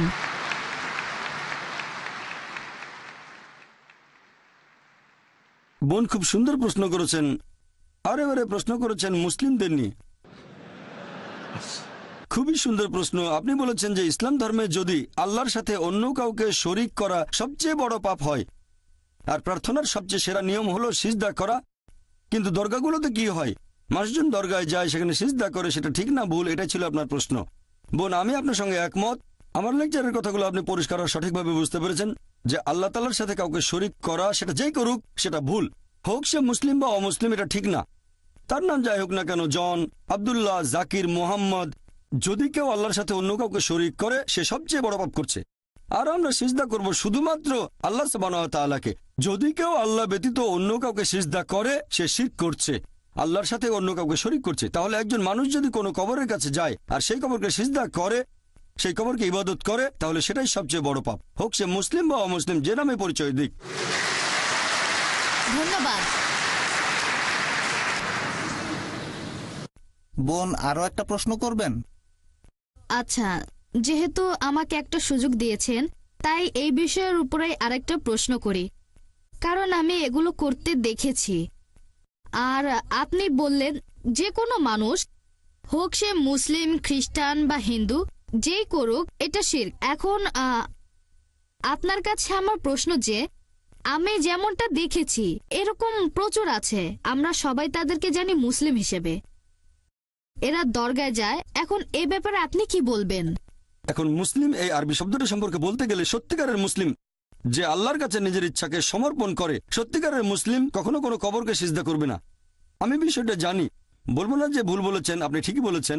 মুসলিম নামে পরিচিত এরকম প্রচুর মানুষ আছে তথাকথিত মুসলিম যারা কবরকে সিজদা করে। এ ব্যাপারে আমার দৃষ্টিভঙ্গিটা হচ্ছে, আমার মতে তারা ভুল করছে, এটা শিরক, তাদেরকে বদলাতে হবে। আর আমার লেকচারেও আমি তাদের উদ্দেশ্যে বলেছি যে যদি আপনারা কোনো কবরে যান, আমাদের নবী বলেছেন তোমরা কবরের কাছে যেতে পারো, এতে আখিরাতের কথা মনে পড়বে যে একদিন আমিও মারা যাব। তাহলে কবরে গিয়ে সেই মৃত ব্যক্তির জন্য দোয়া করবেন, তার কাছে দোয়া চাইবেন না, তার জন্য দোয়া করতে পারেন আল্লাহ যেন তাকে জান্নাতুল ফেরদৌসে পাঠান, তার সব গুনাহ মাফ করে দেন ইত্যাদি। তবে তার কাছে দোয়া চাইবেন না, দোয়া করবেন শুধুমাত্র আল্লাহ সুবহানাহু ওয়া তাআলার কাছে। ইয়াকা নাবুদু ওয়া ইয়াকা নাস্তাইন, আমরা শুধু তোমার ইবাদত করি, তোমার সাহায্য চাই। আমার বিভিন্ন লেকচারে আমি সব মুসলিমদের উদ্দেশ্যে বলেছি যে এটা করা ঠিক না। একটা লেকচারে আমি বলেছিলাম যে আপনারা কোনো কবরকে ইবাদত বা সিজদা করবেন না, এটা ঠিক না, সবচেয়ে বড় পাপ। আর আলহামদুলিল্লাহ সুম্মা আলহামদুলিল্লাহ, আপনি বোম্বে থেকে এসেছেন, আমিও বোম্বেতে থাকি, এরকম হাজার হাজার তরুণ মাশাআল্লাহ আমার লেকচার শুনে কবরকে ইবাদত করা বাদ দিয়েছে, আলহামদুলিল্লাহ। আশা করি উত্তরটা পেয়েছেন। আমার নাম লি, আমি একজন ছাত্র। আপনি আপনার লেকচারে বললেন যে যীশু খ্রিস্ট মুসলিম ছিলেন কারণ তিনি ঈশ্বরের কাছে আত্মসমর্পণ করেছেন। আমরা জানি যে যীশু খ্রিস্ট মদ পান করেছিলেন, 5 ওয়াক্ত নামাজ পড়েননি, তিনি শুধুমাত্র আল্লাহর কাছে আত্মসমর্পণ করেছিলেন। তাহলে সেই একই যুক্তি দিয়ে আমি বলতে পারি আহলে কিতাবীদের যে কেউ খ্রিস্টান বা ইহুদি এরা আসলে মুসলিম, কারণ তারাও আল্লাহর কাছে নিজের ইচ্ছাকে সমর্পণ করেছে। ভাই আপনার প্রশ্নটা যদি আমি ঠিকমতো বুঝে থাকি, আপনি বললেন যে একজন মানুষ হোক সে খ্রিস্টান বা ইহুদি, আল্লাহর কাছে আত্মসমর্পণ করলে সে মুসলিম। হ্যাঁ, কারণ আপনি বলেছেন যীশু মুসলিম ছিলেন, একই ভাই যুক্তি। আমি আপনার সাথে একমত। যদি কেউ আল্লাহর কাছে আত্মসমর্পণ করে তাহলে আরবিতে তাকে বলা হবে মুসলিম। তবে তার আগে আপনাকে জানতে হবে আল্লাহ আমাদের কি নির্দেশ দিয়েছেন। যদি অন্য কিছু ভেবে থাকেন, যদি এমন ধর্মগ্রন্থ পড়েন যেটা আল্লাহর বাণী নয়, আর মনে করেন আমি আল্লাহর কাছে আত্মসমর্পণ করেছি, এমন ধর্মগ্রন্থ মেনে চলছেন যেটা আল্লাহর বাণী নয়, তাহলে আপনি সত্যিকারের মুসলিম নন। তাহলে প্রথমে আপনাকে দেখতে হবে আল্লাহ আমাদের কি নির্দেশ দিয়েছেন। আপনি যদি পৃথিবীর প্রধান প্রধান ধর্মগ্রন্থগুলো পড়ে তুলনা করেন, তাহলে আপনি দেখবেন সেই সাথে ব্যবহার করবেন যুক্তি আর বিজ্ঞান। একমাত্র যে ধর্মগ্রন্থটা পরীক্ষায় পাশ করবে এই সর্বশেষ আর চূড়ান্ত টেস্টামেন্ট। যদি ওল্ড টেস্টামেন্ট আর নিউ টেস্টামেন্ট বলে কিছু থেকে থাকে তাহলে এটা হল লাস্ট টেস্টামেন্ট। এখন যদি আপনি সত্যি আল্লাহর কাছে আত্মসমর্পণ করতে চান, প্রথমে আপনাকে বুঝতে হবে যে সত্যিকারের আল্লাহ কে, তিনি আমাদের কি নির্দেশ দিয়েছেন, এরপর আপনি তার কাছে আত্মসমর্পণ করবেন। সেজন্য আমি কথাটা এইভাবে বলি, সত্যিকারের মুসলিম হলো সেই লোক যে আল্লাহ তাআলার নির্দেশগুলো মেনে চলে। এখন যীশু খ্রিস্ট বা ঈসা আলাইহিস সালাম ছিলেন আল্লাহ তাআলার রাসূল, তার উপর ওহী নাজিল হয়েছিল, অবশ্যই তিনি আল্লাহর ইচ্ছা পূরণ করেছেন। এখনকার দিনেও যদি একজন খ্রিস্টান, ধরে নেন আজকের লেকচারে যে বিষয়টা অন্তত আসেন, সেগুলো আমরা মেনে চলি যেগুলো আপনাদের আর আমাদের ধর্মগ্রন্থে এক। ধরেন আপনি বললেন বাইবেল ঈশ্বরের বাণী, আমি বললাম কোরআন আল্লাহ তাআলার বাণী। তাহলে আসেন অন্তত কমন জিনিসগুলো আমরা মেনে চলি, পার্থক্যগুলো একপাশে রেখে দিই। আপনাদের বাইবেল বলছে এক ঈশ্বরে বিশ্বাস করো, আপনি যদি ট্রিনিটিতে বিশ্বাস করেন তাহলে বাইবেলের বিরুদ্ধে যাচ্ছেন। ট্রিনিটি শব্দটা বাইবেলের কোথাও বলা নেই, তবে শব্দটা কোরআনে আছে। পবিত্র কোরআনে সূরা নিসা অধ্যায় 4 আয়াত নম্বর 171, ওয়ালা তাকুলু সালাসা, তোমরা 3 বলো না। যদি আপনি ট্রিনিটি বিশ্বাস করেন তাহলে বাইবেলের বিরুদ্ধে যাচ্ছেন। এরপর বাইবেলে আরো আছে যে তোমরা মূর্তি পূজা করবে না। বাইবেল বলছে তোমরা সর্বশেষ আর চূড়ান্ত নবীকে বিশ্বাস করবে। যীশু খ্রিস্ট নিজের মুখে বলেছেন গসপেল অফ জন অধ্যায় 16 অনুচ্ছেদ 12 থেকে 14, তোমাদেরকে বলার মতো আমার অনেক কথা আছে, তোমরা সেগুলো এখন সহ্য করতে পারবে না, কারণ যখন সত্যের আত্মা আসবে সে তোমাদের সত্যের পথে নিয়ে যাবে। সে নিজে থেকে কিছু বলবে না, যে কথাগুলো শুনবে সেগুলোই বলবে। সে তোমাদের ভবিষ্যতের কথা বলবে, সে আমাকে মহিমান্বিত করবে। যদি আপনি সত্যিই বাইবেলের অনুসারী হন তাহলে সর্বশেষ আর চূড়ান্ত নবী মুহাম্মদ সাল্লাল্লাহু আলাইহি সাল্লামকে মেনে চলবেন, তার মানে পবিত্র কোরআন মেনে চলবেন আর আমাদের নবীর কথাগুলো। তাহলে যদি পবিত্র কোরআন আর নবীর কথাগুলো মেনে চলেন, আপনি হবেন মুসলিম। আমি আমার লেকচারে বলেছি আসুন আমরা সেগুলো মেনে চলি যেটা কমন। পার্থক্যগুলো এ ব্যাপারে আমি আগেও বলেছি, আমি বাইবেলের কয়েকশো পরস্পর বিরোধী কথা নিয়ে লেকচার দিতে পারি, তবে সেটা করতে চাই না। একবার একজন একটা বই লিখেছিলেন আমেরিকাতে, ডক্টর উইলিয়াম ক্যাম্বেল, যে পবিত্র কোরআনে 30টা বৈজ্ঞানিক ভুল আছে। আমি শিকাগোতে গিয়ে তার সাথে বিতর্ক করলাম, তার সবগুলো অভিযোগ খণ্ডন করলাম। তারপর আমি বাইবেল থেকে 38টা বৈজ্ঞানিক ভুলের কথা বললাম, তিনি একটার উত্তর দিতে পারেননি। আমি এই ভুলগুলো আল্লাহ সুবহানাহু ওয়া তাআলার উপর চাপাতে পারি না। প্রথমে আমাদের দেখতে হবে কোন গ্রন্থটা আসলে আল্লাহর বাণী, তারপর সেটা মেনে চলবো। যদি আমি তর্কের খাতিরে এটা মেনেও নেই বাইবেল হচ্ছে আল্লাহর বাণী, সেক্ষেত্রেও আপনি মেনে চলবেন সর্বশেষ আর চূড়ান্ত নবী মোহাম্মদ সাল্লাল্লাহু আলাইহি সাল্লামকে। আসেন দুটো ধর্মগ্রন্থে যেগুলো কমন সেটা মেনে চলি, আর আজকে থেকে শুরু করে এইগুলো মেনে চলা, কমন জিনিসগুলো মানবো। আশা করি উত্তরটা পেয়েছেন। হ্যাঁ ভাই। গুড ইভিনিং ডক্টর, আমার নাম ড্যানিয়েল, একজন ছাত্র। পবিত্র কোরআনের 7 নম্বর সূরার 54 নম্বর আয়াতে বলা হয়েছে যে আল্লাহ আকাশমণ্ডলী আর পৃথিবী সৃষ্টি করেছেন 6 দিনে। আর 41 নম্বর সূরা আয়াত 9 থেকে 12 পরিষ্কারভাবে বলা হয়েছে যে আল্লাহ তাআলা আকাশমণ্ডলী আর পৃথিবী সৃষ্টি করেছেন 8 দিনে। আপনি এ ব্যাপারে কি বলবেন? ভাই যে প্রশ্নটা করলেন, এটা করে থাকেন খ্রিস্টান মিশনারিরা পবিত্র কোরআনের বিরুদ্ধে। আর কোরআনের অনেক জায়গায় বলা হয়েছে যে আল্লাহ আকাশমণ্ডলী আর পৃথিবী সৃষ্টি করেছেন 6 দিনে। আপনি যেটার কথা বলছেন অধ্যায় নম্বর 41 আয়াত 9 থেকে 12, আপনি বলছেন কোরআন নাকি বলছে আকাশ আর পৃথিবী সৃষ্টি হয়েছে 8 দিনে। এই 8 শব্দটা কোরআনে কোথাও বলা হয়নি। কি বলা হয়েছে সেটাই বলছি। পবিত্র কোরআন বলছে যে আল্লাহ সুবহানাহু ওয়া তাআলা আকাশমণ্ডলী আর পৃথিবী সৃষ্টি করেছেন। যারা এটাকে অস্বীকার করে, কিছু মানুষ অস্বীকার করবেই, এরা হচ্ছে তারা যারা শিরক করে। এরপরে আরো বলা হয়েছে আল্লাহ তাআলা পৃথিবীকে সৃষ্টি করলেন 2 দিনে, আর জনাব আরিফ জুলফার সৃষ্টি করলেন পৃথিবীর বিভিন্ন উপাদান, পাহাড় পর্বত, অন্যান্য উপাদান মোট 4 দিনে। এরপর 41 অধ্যায়ের 11 নম্বর আয়াত, সুম্মা, এটার বেশিরভাগ অনুবাদী বলছে তারপরে। এটার আরো অনেক অর্থ হয় তারপর আল্লাহ তাআলা আকাশমণ্ডলী সৃষ্টি করলেন 2 দিনে। এখন সাধারণভাবে মানুষ বলবে 2 যোগ 4 যোগ 2 সমান সমান 8, তবে 8 শব্দটা কোরআনে নেই। আল্লাহ আকাশমণ্ডলী সৃষ্টি করেছেন 2 দিনে। এখন যে কোরআন সম্পর্কে জানে সে উত্তর দিতে পারবে, তবে যদি কারো ভাষা জ্ঞান থাকে সে ভুল পথে চলে যেতে পারে। আর পবিত্র কোরআন বলছে যারা এই আয়াত দিয়ে মানুষকে ভুল পথে নিয়ে যেতে চায় তারা আল্লাহ তাআলার সাথে অন্য কাউকে শরীক করছে। তাহলে আল্লাহ তাআলা জানেন যে অনেকে এই আয়াত ব্যবহার করে মানুষকে ভুল পথে পরিচালিত করবে। এবার উত্তরটা বলছি। উত্তরটা হচ্ছে আল্লাহ তাআলা পৃথিবী সৃষ্টি করেছেন 2 দিনে, তারপর পৃথিবীর উপাদান গাছপালা পাহাড় পর্বত সমান অনুপাতে মোট 4 দিনে। সুম্মা, আরবি সুম্মা শব্দের আরেকটা মানে হচ্ছে একই সাথে। এর একটা মানে হলো তারপর, তারপর হতে পারে একসাথেও হতে পারে। তাহলে একই সাথে আল্লাহ সুবহানাহু ওয়া তাআলা আকাশমণ্ডলী সৃষ্টি করেছেন 2 দিনে। যেমন ধরেন আমি আপনাকে বললাম আমি একটা বড় বিল্ডিং তৈরি করব 30 তলা উঁচু মোট 6 মাসে। এটাই আমার কথা। এখন আপনি যদি খুঁটিয়ে দেখেন যে আমি সেই বিল্ডিং এর ভেতরটা, তার মানে তৈরি করব ফাউন্ডেশন 2 মাসে, আর স্ট্রাকচার সেখানে 4 মাস, পুরো 30 তলা। একই সাথে যখন তৈরি করছি ফাউন্ডেশন, তখন কম্পাউন্ডের প্রাচীরও তুলে ফেললাম 2 মাসে। তাহলে যখন আমি ফাউন্ডেশন তৈরি করছি একই সাথে প্রাচীর তুলছি আমি, তার মানে এই না যে 2 যোগ 4 যোগ 2 সমান 8 মাস। অর্থাৎ যখন ফাউন্ডেশন তৈরি করছি তখন একই সাথে আমি কম্পাউন্ডের প্রাচীরও তুলছি। তাহলে আমার বিল্ডিংটা তৈরি হচ্ছে 6 মাসে 8 মাসে না। আর একই সাথে আল্লাহ তাআলা বলেছেন যখন তিনি পৃথিবী সৃষ্টি করলেন একই সাথে আকাশমণ্ডলীও সৃষ্টি করলেন। এখন 2 দিনে পৃথিবী আর একই সাথে আল্লাহ আকাশমণ্ডলীও সৃষ্টি করলেন।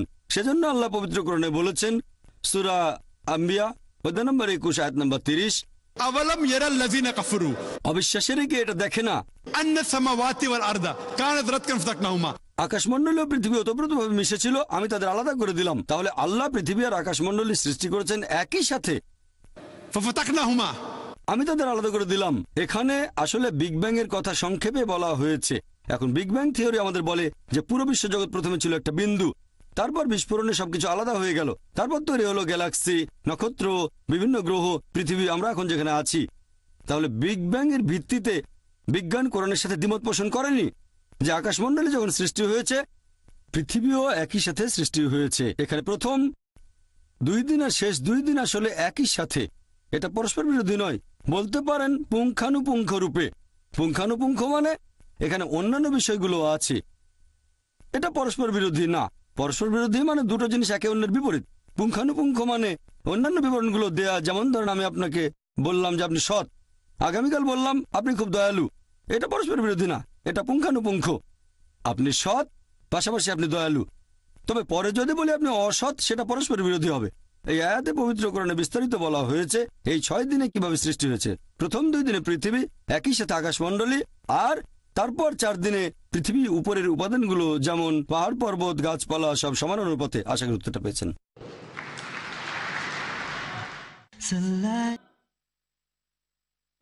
হ্যাঁ ভাই।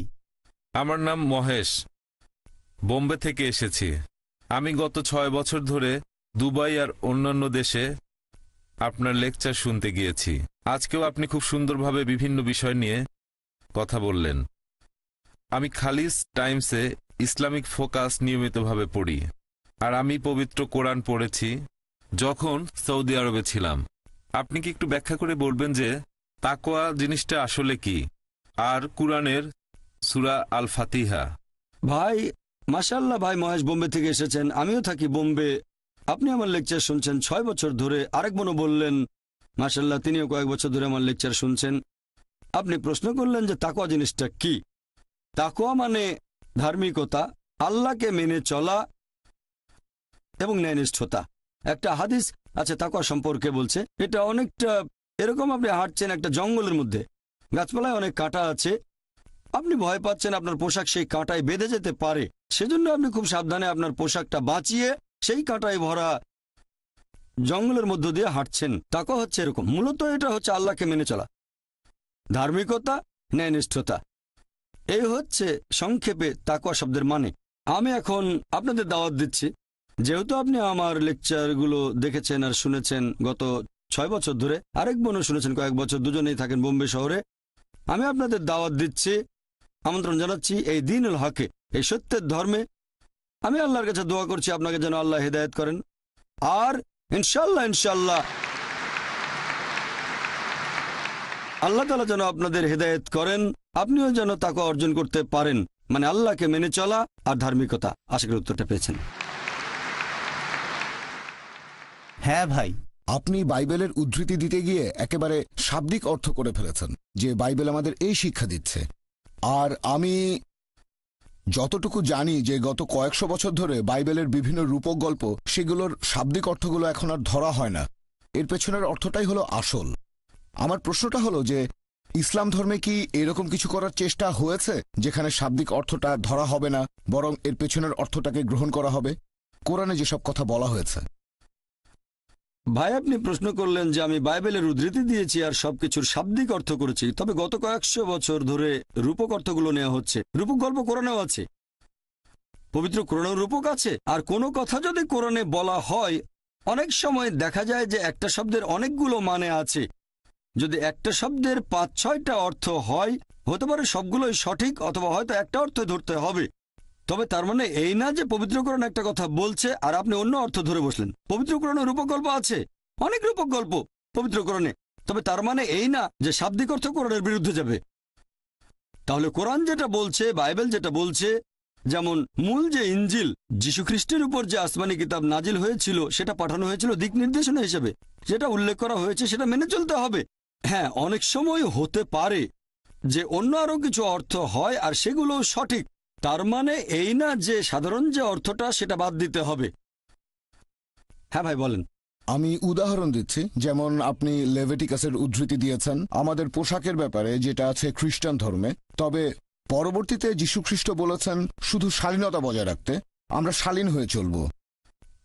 এখনকার দিনে খ্রিস্টানরা শাব্দিক অর্থটা নাও নিতে পারে, পুরো শরীর ঢাকছে না, অথবা তারা ঢিলাঢালা পোশাক পরছে না। আমরা আধুনিক সমাজে বাস করি, এখানে শালীনতার অর্থ অন্যরকম হতে পারে, এইরকম আর কি। খুব সুন্দর। আমি আসলেই আপনার প্রশ্নটা পছন্দ করেছি। আপনারা প্রশ্ন করলে আমি উত্তর দেওয়ার যথাসাধ্য চেষ্টা করব। ভাই একটা উদাহরণ দিলেন যে আমি লেভিটিকাস থেকে বলেছি, আসলে লেভিটিকাসের উদ্ধৃতি না, বলেছিলাম ডিউটেরোনমি অধ্যায় 22 অনুচ্ছেদ 5, যেখানে শালীনতা সম্পর্কে বলা হয়েছে 1 তিমথি অধ্যায় 2 অনুচ্ছেদ 9, তারপর 1 করিন্থিয়ান্স অধ্যায় 11 অনুচ্ছেদ 5 থেকে 7 শালীনতা। এখন আপনি আমাকে বলছেন বাইবেলে যীশুখ্রিস্ট যখন বলছেন শালীনতা বজায় রাখতে হবে, এখানে শাব্দিকভাবে হলেও তিনি পোশাকের কথা বলেননি, বলেছেন সমাজের শালীনতার কথা। এটা হচ্ছে আপনার ব্যাখ্যা বাইবেল সম্পর্কে। আসুন দেখি যীশুখ্রিস্ট নিজের মুখে কি বলেছেন। যীশুখ্রিস্ট তার নিজের মুখে বলেছেন, গসপেল অফ ম্যাথিউ অধ্যায় নম্বর 5 অনুচ্ছেদ 17 থেকে 20। এটা ভেবো না যে আমি নবীগণের বিধি ব্যবস্থা ধ্বংস করতে এসেছি। আমি ধ্বংস করতে আসিনি, বরং পূরণ করতে এসেছি। আকাশমণ্ডলীয় পৃথিবী লোপ না হওয়া পর্যন্ত এই বিধি ব্যবস্থার বিন্দু বিসর্গ লোপ হবে না, সবই পূরণ হবে। কেউ যদি এসব আদেশের মধ্যে সামান্য আদেশ অমান্য করে আর অন্যকে তা করতে শেখায়, তাহলে সে স্বর্গরাজ্যে তুচ্ছ বলে গণ্য হবে। আর যারা এই বিধি ব্যবস্থা পালন করে আর অন্যকে তা করতে শেখায়, তারা স্বর্গরাজ্যে মহান বলে গণ্য হবে। যদি তোমাদের ন্যায়নিষ্ঠতা শিক্ষক আর ফরিসীদের ন্যায়নিষ্ঠতা থেকে বেশি না হয়, তাহলে তোমরা স্বর্গরাজ্যে প্রবেশ করতে পারবে না। এখানে আমি কিং জেমস ভার্সনের অনুবাদটা পড়ে শোনালাম, মেমোরি থেকে বললাম। এটা কিং জেমস ভার্সনের বাংলা অনুবাদ, গসপেল অব ম্যাথিউ অধ্যায় নম্বর 5 অনুচ্ছেদ হচ্ছে 17 থেকে 20। তাহলে যীশুখ্রিস্ট বলেছেন, যদি এই বিধি ব্যবস্থা সামান্য আইন অমান্য করেন, যেটা হচ্ছে ওল্ড টেস্টামেন্টে, আপনি তাহলে স্বর্গরাজ্যে ঢুকতে পারবেন না। এখন ওল্ড টেস্টামেন্টে বলা হয়েছে মহিলারা এমন কোনো পোশাক পরবে না যেটা পুরুষেরা পরে, আর পুরুষেরা এমন কোনো পোশাক পরবে না যেটা মহিলারা পরে থাকে। আর আপনি আমাকে বললেন যে ভাই জাকির, এটা আসলে শাব্দিক অর্থ। এখন সমাজ বদলে গেছে। আর যীশুখ্রিস্ট বলেছেন, তিনি শান্তিতে থাকুন, যদি বিধি ব্যবস্থার সামান্য আইন অমান্য করেন তাহলে বেঁচতে যেতে পারবেন না। এখন আপনি কি বলবেন যীশুখ্রিস্ট আমাদের ভুল পথে পরিচালিত করার জন্য এসেছেন? মোটেই না। তিনি পরিষ্কার বলেছেন, আকাশমণ্ডলীয় পৃথিবী লোপ না হওয়া পর্যন্ত এই বিধি ব্যবস্থার বিন্দু বিসর্গও লোপ হবে না, সবই পূরণ হবে। এটা আসলে পরে প্রচার করেছে পল, সেন্ট পল, যিনি নিজেই নিজেকে যীশুখ্রিস্টের শিষ্য বলে দাবি করেন। তিনিই বলেছেন, দেখো বিধি ব্যবস্থাকে ক্রুশবিদ্ধ করা হয়েছে। এটা পলের শিক্ষা। যীশুখ্রিস্ট কখনো এরকম শিক্ষা দেননি। কাকে বিশ্বাস করবেন, যীশুখ্রিস্টকে বিশ্বাস করবেন নাকি সেন্ট পলকে? তারপর যীশুখ্রিস্ট আরো বলেছেন, যদি তোমাদের ন্যায়নিষ্ঠতা শিক্ষক আর ফরিসীদের ন্যায়নিষ্ঠতার চেয়ে বেশি না হয়, যদি ইহুদিদের চেয়ে উন্নত না হও, স্বর্গরাজ্যে প্রবেশ করতে পারবে না। তার মানে বাইবেলের ওল্ড টেস্টামেন্টে যেসব কথা বলা হয়েছে, শুকরের মাংস খাবে না, শালীনতা বজায় রাখবেন, সবকিছু মানতে হবে। এজন্য আপনি দেখবেন যে চার্চে যারা নান সিস্টার, তাদের পোশাক মুসলিম মহিলাদের মতো। আপনি কি মা মেরির কোনো ফটোগ্রাফ দেখেছেন? তার পুরো শরীর ঢাকা, মাথায় কাপড়, কবজি পর্যন্ত ঢাকা, পায়ের গোড়ালি পর্যন্ত। আমি জানি না ভবিষ্যতে কি হবে, আল্লাহ জানেন। মা আমেরিকা হয়তো স্কার্ট পড়তে হতে পারে, আপনাদের ভাষায় এটাই উন্নতি। তবে আসলে তার পুরো শরীর ঢাকা। নানদের ব্যাপারটা একই রকম, নানদের পুরো শরীর ঢাকা। কেন? আর ইসলাম ধর্মে মুসলিম মহিলারা নানদের মতোই। প্রত্যেক মুসলিম মহিলা ধার্মিকতার কথা যদি বলেন, সে হবে ধার্মিক আর শালীন। এখানে আমি বলবো, খ্রিস্টান বলতে যদি তাদের বোঝানো হয় যারা যীশু খ্রিস্টের শিক্ষাগুলো মেনে চলে, তাহলে আমরা মুসলিমরা খ্রিস্টানদের চেয়ে আরো বেশি খ্রিস্টান। হ্যাঁ ভাই, আমি বলতে চাচ্ছি যে বর্তমানের এই আধুনিক সমাজ ব্যবস্থায় আমরা আধুনিকভাবে সবকিছুর ব্যাখ্যা করব। আমরা সব ক্ষেত্রে শাব্দিক অর্থটা হয়তো ধরব না। আপনি যেভাবে ধর্মগ্রন্থের উদ্ধৃতি দিলেন সেভাবে ধরব না। আমরা বোঝার চেষ্টা করব যে যীশুখ্রিস্ট তিনি এই কথাগুলো দিয়ে আসলে কি বোঝাতে চেয়েছিলেন। আমরা ওল্ড টেস্টামেন্টের কথাগুলো মেনে চলব, তবে হয়তো শাব্দিক অর্থ না, বোঝার চেষ্টা করব তিনি কি বুঝিয়েছেন এই পোশাকের কথা বলে। যিশু বলেছেন এগুলো না থাকলে স্বর্গে যেতে পারবে না। এখন আধুনিক একজন মানুষ, সে হয়তো এই কথাটাকে অন্যভাবে ব্যাখ্যা করতে পারে, অন্যভাবে দেখতে পারে। ভাই আপনার কথাটা যদি মেনে নেই যে প্রত্যেক যুগে নতুন ব্যাখ্যা দেয়া হবে, তাহলে এই বাইবেলের প্রয়োজনটা কি? কোরআনের প্রয়োজন কি? যদি আপনি বারবার যুগের সাথে তাল মিলিয়ে ব্যাখ্যা করতে থাকেন আর আধুনিক সমাজের দৃষ্টিভঙ্গি যদি বাইবেলের ভেতরে ঢোকাতে চান, তাহলে বাইবেলের প্রয়োজনটা কি?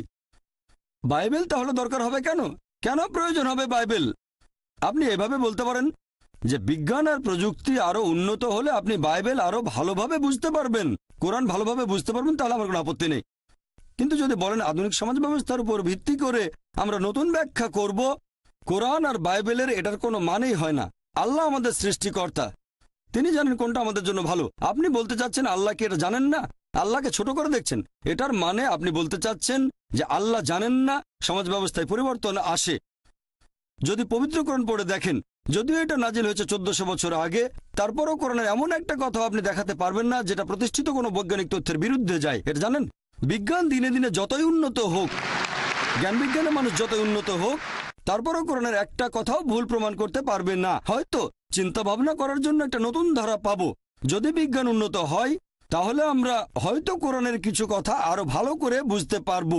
এখনো বিজ্ঞানে আমাদের জানাটা খুবই সীমিত, সেজন্য কোরআনের বেশ কিছু আয়াত এখনো হয়তো আমরা বুঝতে পারি না। তার মানে এই না যে আধুনিক সমাজ ব্যবস্থার সাথে তাল মিলিয়ে সেই কথাটার একটা ব্যাখ্যা দিয়ে দেবেন। যতই আধুনিক সমাজ বদলাক, বিধি ব্যবস্থা একই রকম থাকবে। মহিলারা হিজাব পালন করবে, পুরুষরা দৃষ্টি সংযত রাখবে। কানাডার মতো ঘটনা ঘটবে না, সেখানে এখন পুরুষ পুরুষকে বিয়ে করে। ইসলাম ধর্ম সবসময় সংখ্যাগরিষ্ঠতায় বিশ্বাস করে না, বিশ্বাস করে সত্যকে। সত্য জিতবে, বিজয়ী হবেই। আর যীশু খ্রিস্ট নিজের মুখেই বলেছেন, সত্যকে খোঁজো, সত্য তোমাকে মুক্তি দেবে। আমরা এমন গণতন্ত্রে বিশ্বাস করি না। হয়তো আজকে বললেন ঠিক আছে সমকামীরা বিয়ে করতে পারবে, তারপর শালীনতা বদলে গেছে, মহিলারা কম কাপড় পরবে। এগুলো হচ্ছে মানুষের বানানো আইন। আমাদের সবাইকে সৃষ্টি করেছেন আল্লাহ তাআলা, তিনি জানেন আমাদের জন্য কোনটা ভালো আর কোনটা খারাপ। সেজন্য ধর্ম মানে একটা জীবন দর্শন। আমরা আল্লাহ তাআলার দিক নির্দেশনাগুলো মেনে চলি, শুধুমাত্র তাহলে সত্যের পথে থাকবেন। আশা করি উত্তরটা পেয়েছেন।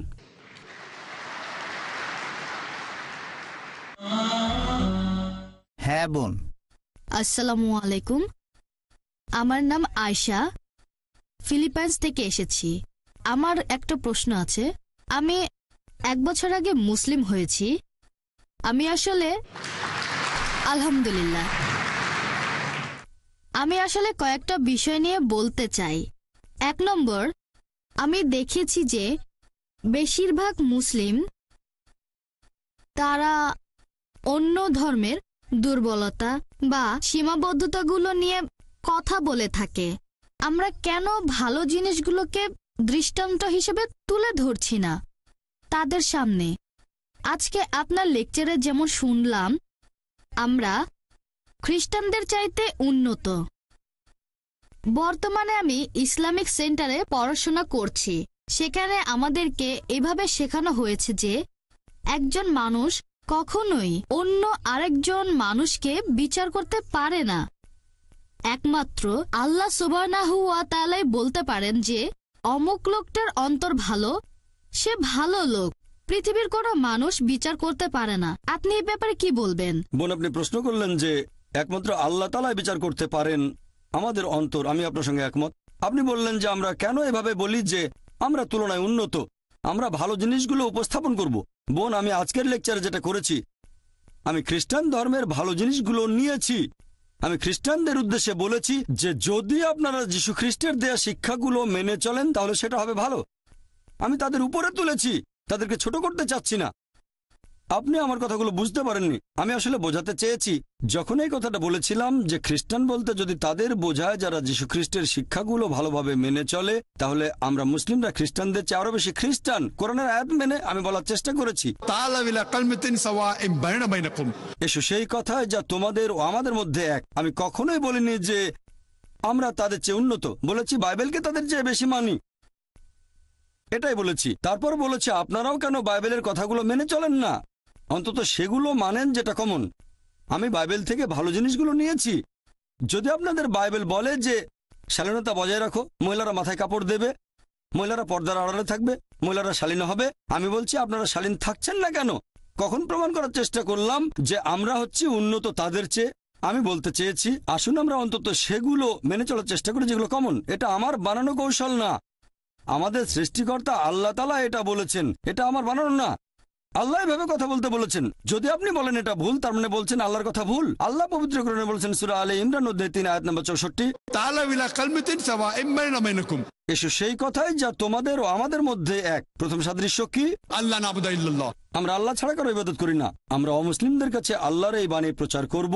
আমরা সাদৃশ্যগুলো দেখব, সবচেয়ে সেরা সাদৃশ্য এক আল্লাহর ইবাদত করব। আশা করি উত্তরটা পেয়েছেন। হ্যাঁ ভাই। গুড ইভিনিং ডক্টর, আমার নাম রাহুল, ফিলিপাইন্স থেকে এসেছি। আমি একটি বিষয় নিয়ে একটু বিস্তারিত জানতে চাচ্ছিলাম যে ইসলাম ধর্মে নবী ইব্রাহিমের ছেলে ইসমাইল, তার গুরুত্ব কতখানি? ভাই, আপনি প্রশ্ন করলেন যে হযরত ইসমাইল আলাইহিস সালামের গুরুত্ব কতখানি ইসলাম ধর্মে। আমরা বিশ্বাস করি যে ইসমাইল আলাইহিস সালাম নবী ইব্রাহিমের ছেলে। এই কথাটা শুধু পবিত্র কোরআনে নয়, খ্রিস্টানদের বাইবেলও আছে। বাইবেল আর কোরআন দুটোতেই এরকম বলা হয়েছে যে ইব্রাহিম আলাইহিস সালাম তার ছিল 2 জন স্ত্রী, সারা এবং হাজেরা। এই কথাটা বাইবেলে উল্লেখ করা হয়েছে, পবিত্র কোরআনও আছে। এখন আইজাক, তিনি শান্তিতে থাকুন। ইসহাক, তার মা ছিলেন সারা, তিনি শান্তিতে থাকুন। আর ইসমাইল আলাইহিস সালামের মা ছিলেন হাজেরা, তিনিও শান্তিতে থাকুন। তাহলে তারা দুজনেই ছিলেন নবী, ইব্রাহিম আলাইহিস সালামের সন্তান। তারা দুজনেই ছিলেন আল্লাহর নবী। আমরা দুজনকেই ভালোবাসবো এবং শ্রদ্ধা করব। আশা করি উত্তরটা পেয়েছেন। হ্যাঁ ভাই। আসসালামু আলাইকুম। আমার প্রশ্নটা আগের এক মহিলার প্রশ্নের কথার প্রসঙ্গ ধরে, যিনি বলেছিলেন যে ধর্মের মধ্যে ভালো জিনিসগুলো দৃষ্টান্ত হিসেবে তুলে ধরতে হবে। এখন আমি বিশ্বাস করি যে ইসলাম হচ্ছে বড় একটা চেইনের ছোট একটা অংশ। এখানে প্রথমে আমাদেরকে দেখতে হবে ইহুদি ধর্ম, খ্রিস্টান ধর্ম, তারপর ইসলাম। একজন সত্যিকারের মুসলিম হতে গেলে আপনাকে প্রথমে বিশ্বাস করতে হবে ইহুদি আর খ্রিস্টান ধর্ম। আমার প্রশ্নটা হলো, ইসলাম ধর্ম যীশুখ্রিস্টের ক্রুশবিদ্ধ হওয়া সম্পর্কে কি বলেছে? আমি যীশুখ্রিস্টের ক্রুশবিদ্ধ হওয়ার উপরে ইসলামিক গল্পটা বিস্তারিত জানতে চাচ্ছিলাম। আর আমার মনে হয় যদি এই ব্যাপারগুলো পরিষ্কারভাবে ব্যাখ্যা করা যায় তাহলে আমাদের মধ্যে আর তেমন কোনো পার্থক্য থাকবে না, মাঝখানের দূরত্বটাও অনেকখানি কমে যাবে। ভাই, আপনি প্রশ্ন করলেন, এখানে একটা প্রশ্নের ভেতরে দুটো অংশ। আপনার মতো একজন মুসলিম তখনই মুসলিম হতে পারে যদি আগে ইহুদি আর খ্রিস্টান ধর্ম বুঝে তারপর ইসলাম বুঝতে চায়। আমি এটা মানতে পারছি না। আল্লাহ পবিত্র কোরআনে বলেছেন সূরা আলে ইমরান অধ্যায় নম্বর 3 আয়াত নম্বর 19, আল্লাহ সুবহানাহু ওয়া তাআলার কাছে একমাত্র গ্রহণযোগ্য দিন হচ্ছে ইসলাম। মুসা নবী যে ধর্ম প্রচার করেছেন সেটা আসলে ছিল ইসলাম, তিনি ইহুদি ধর্ম প্রচার করেননি।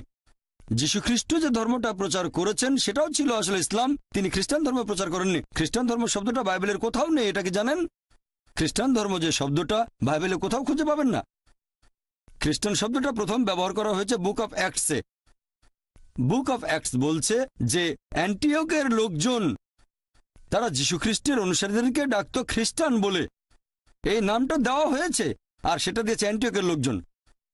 যীশু খ্রিস্ট তার জীবদ্দশায় কোনোদিন খ্রিস্টান শব্দটা শোনেননি, এটা কি জানেন? তাহলে তিনি খ্রিস্টান ধর্ম প্রচার করবেন কিভাবে? আপনি যেটা বললেন যে একজন মুসলিম প্রথমে জানবে ইহুদি আর খ্রিস্টান ধর্ম তারপর ইসলাম সম্পর্কে, এটা পুরোপুরি ভুল।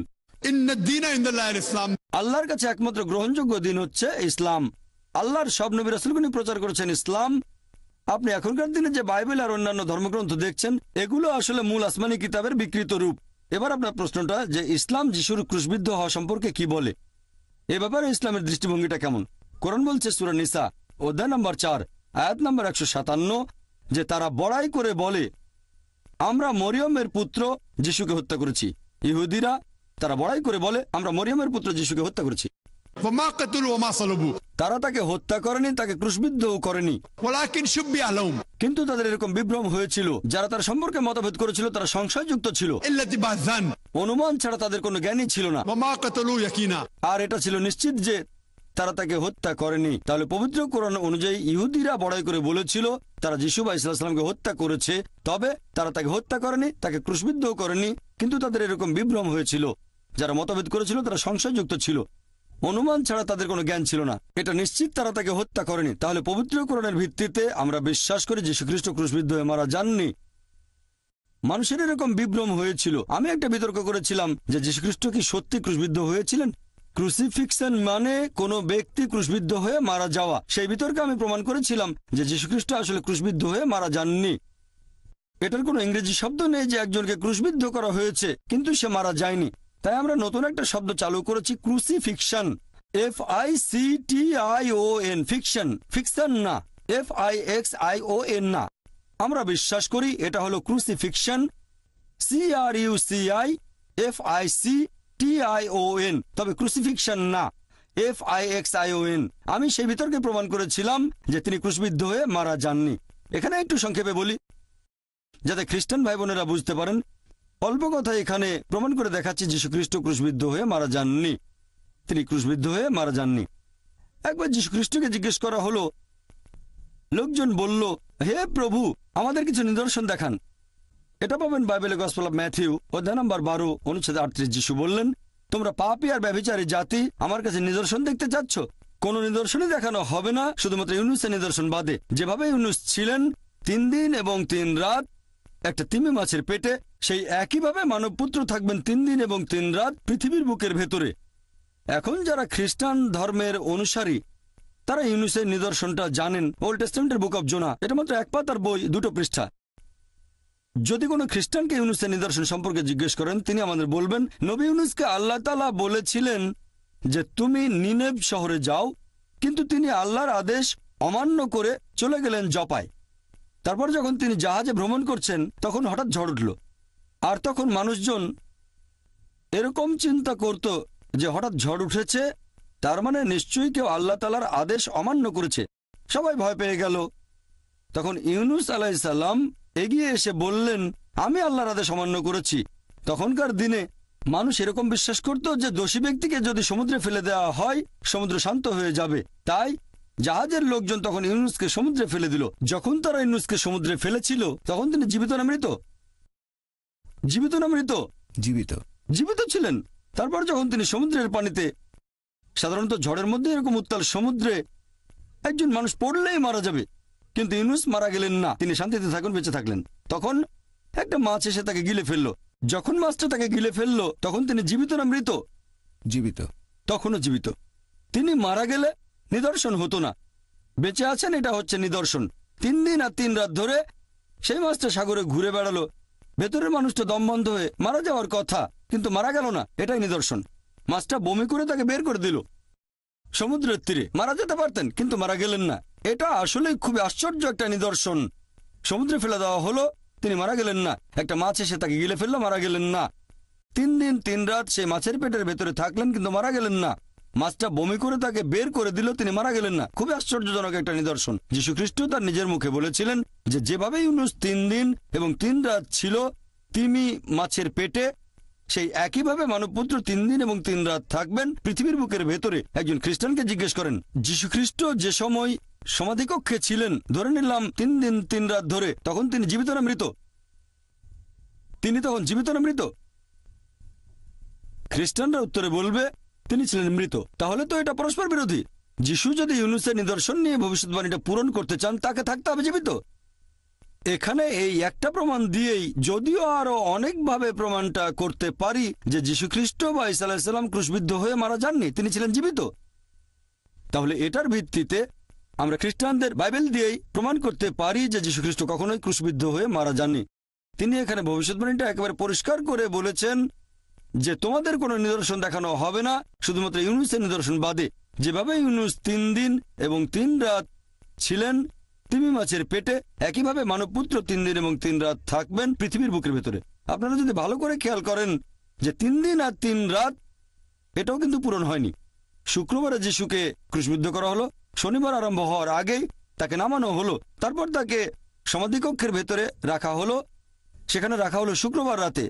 শনিবারে সারাদিন তিনি সেখানে, শনিবার রাত, রবিবার সকালে তিনি আর নেই।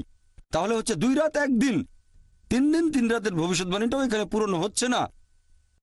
তবে নিশ্চয়ই তিনি তার এই ভবিষ্যৎবাণী পূরণ করেছেন যে ইউনুসের মতো যিশুকে জীবিত থাকতে হবে। আমি এই বাইবেল থেকে বিভিন্ন রকম যুক্তি দিয়ে প্রমাণ করেছি যে যীশু খ্রিস্ট ক্রুশবিদ্ধ হয়ে মারা যাননি। আমার ভিডিও ক্যাসেট দেখেন। একবার বিতর্ক করেছিলাম এক আরব খ্রিস্টানের সাথে, ইরাকি খ্রিস্টান। যিশু কি সত্যি ক্রুশবিদ্ধ হয়েছিলেন সেখানে প্রমাণ করেছি তিনি ক্রুশবিদ্ধ হয়ে মারা যাননি, আল্লাহ উপরে তুলে নিয়েছেন। আশা করি উত্তরটা পেয়েছেন।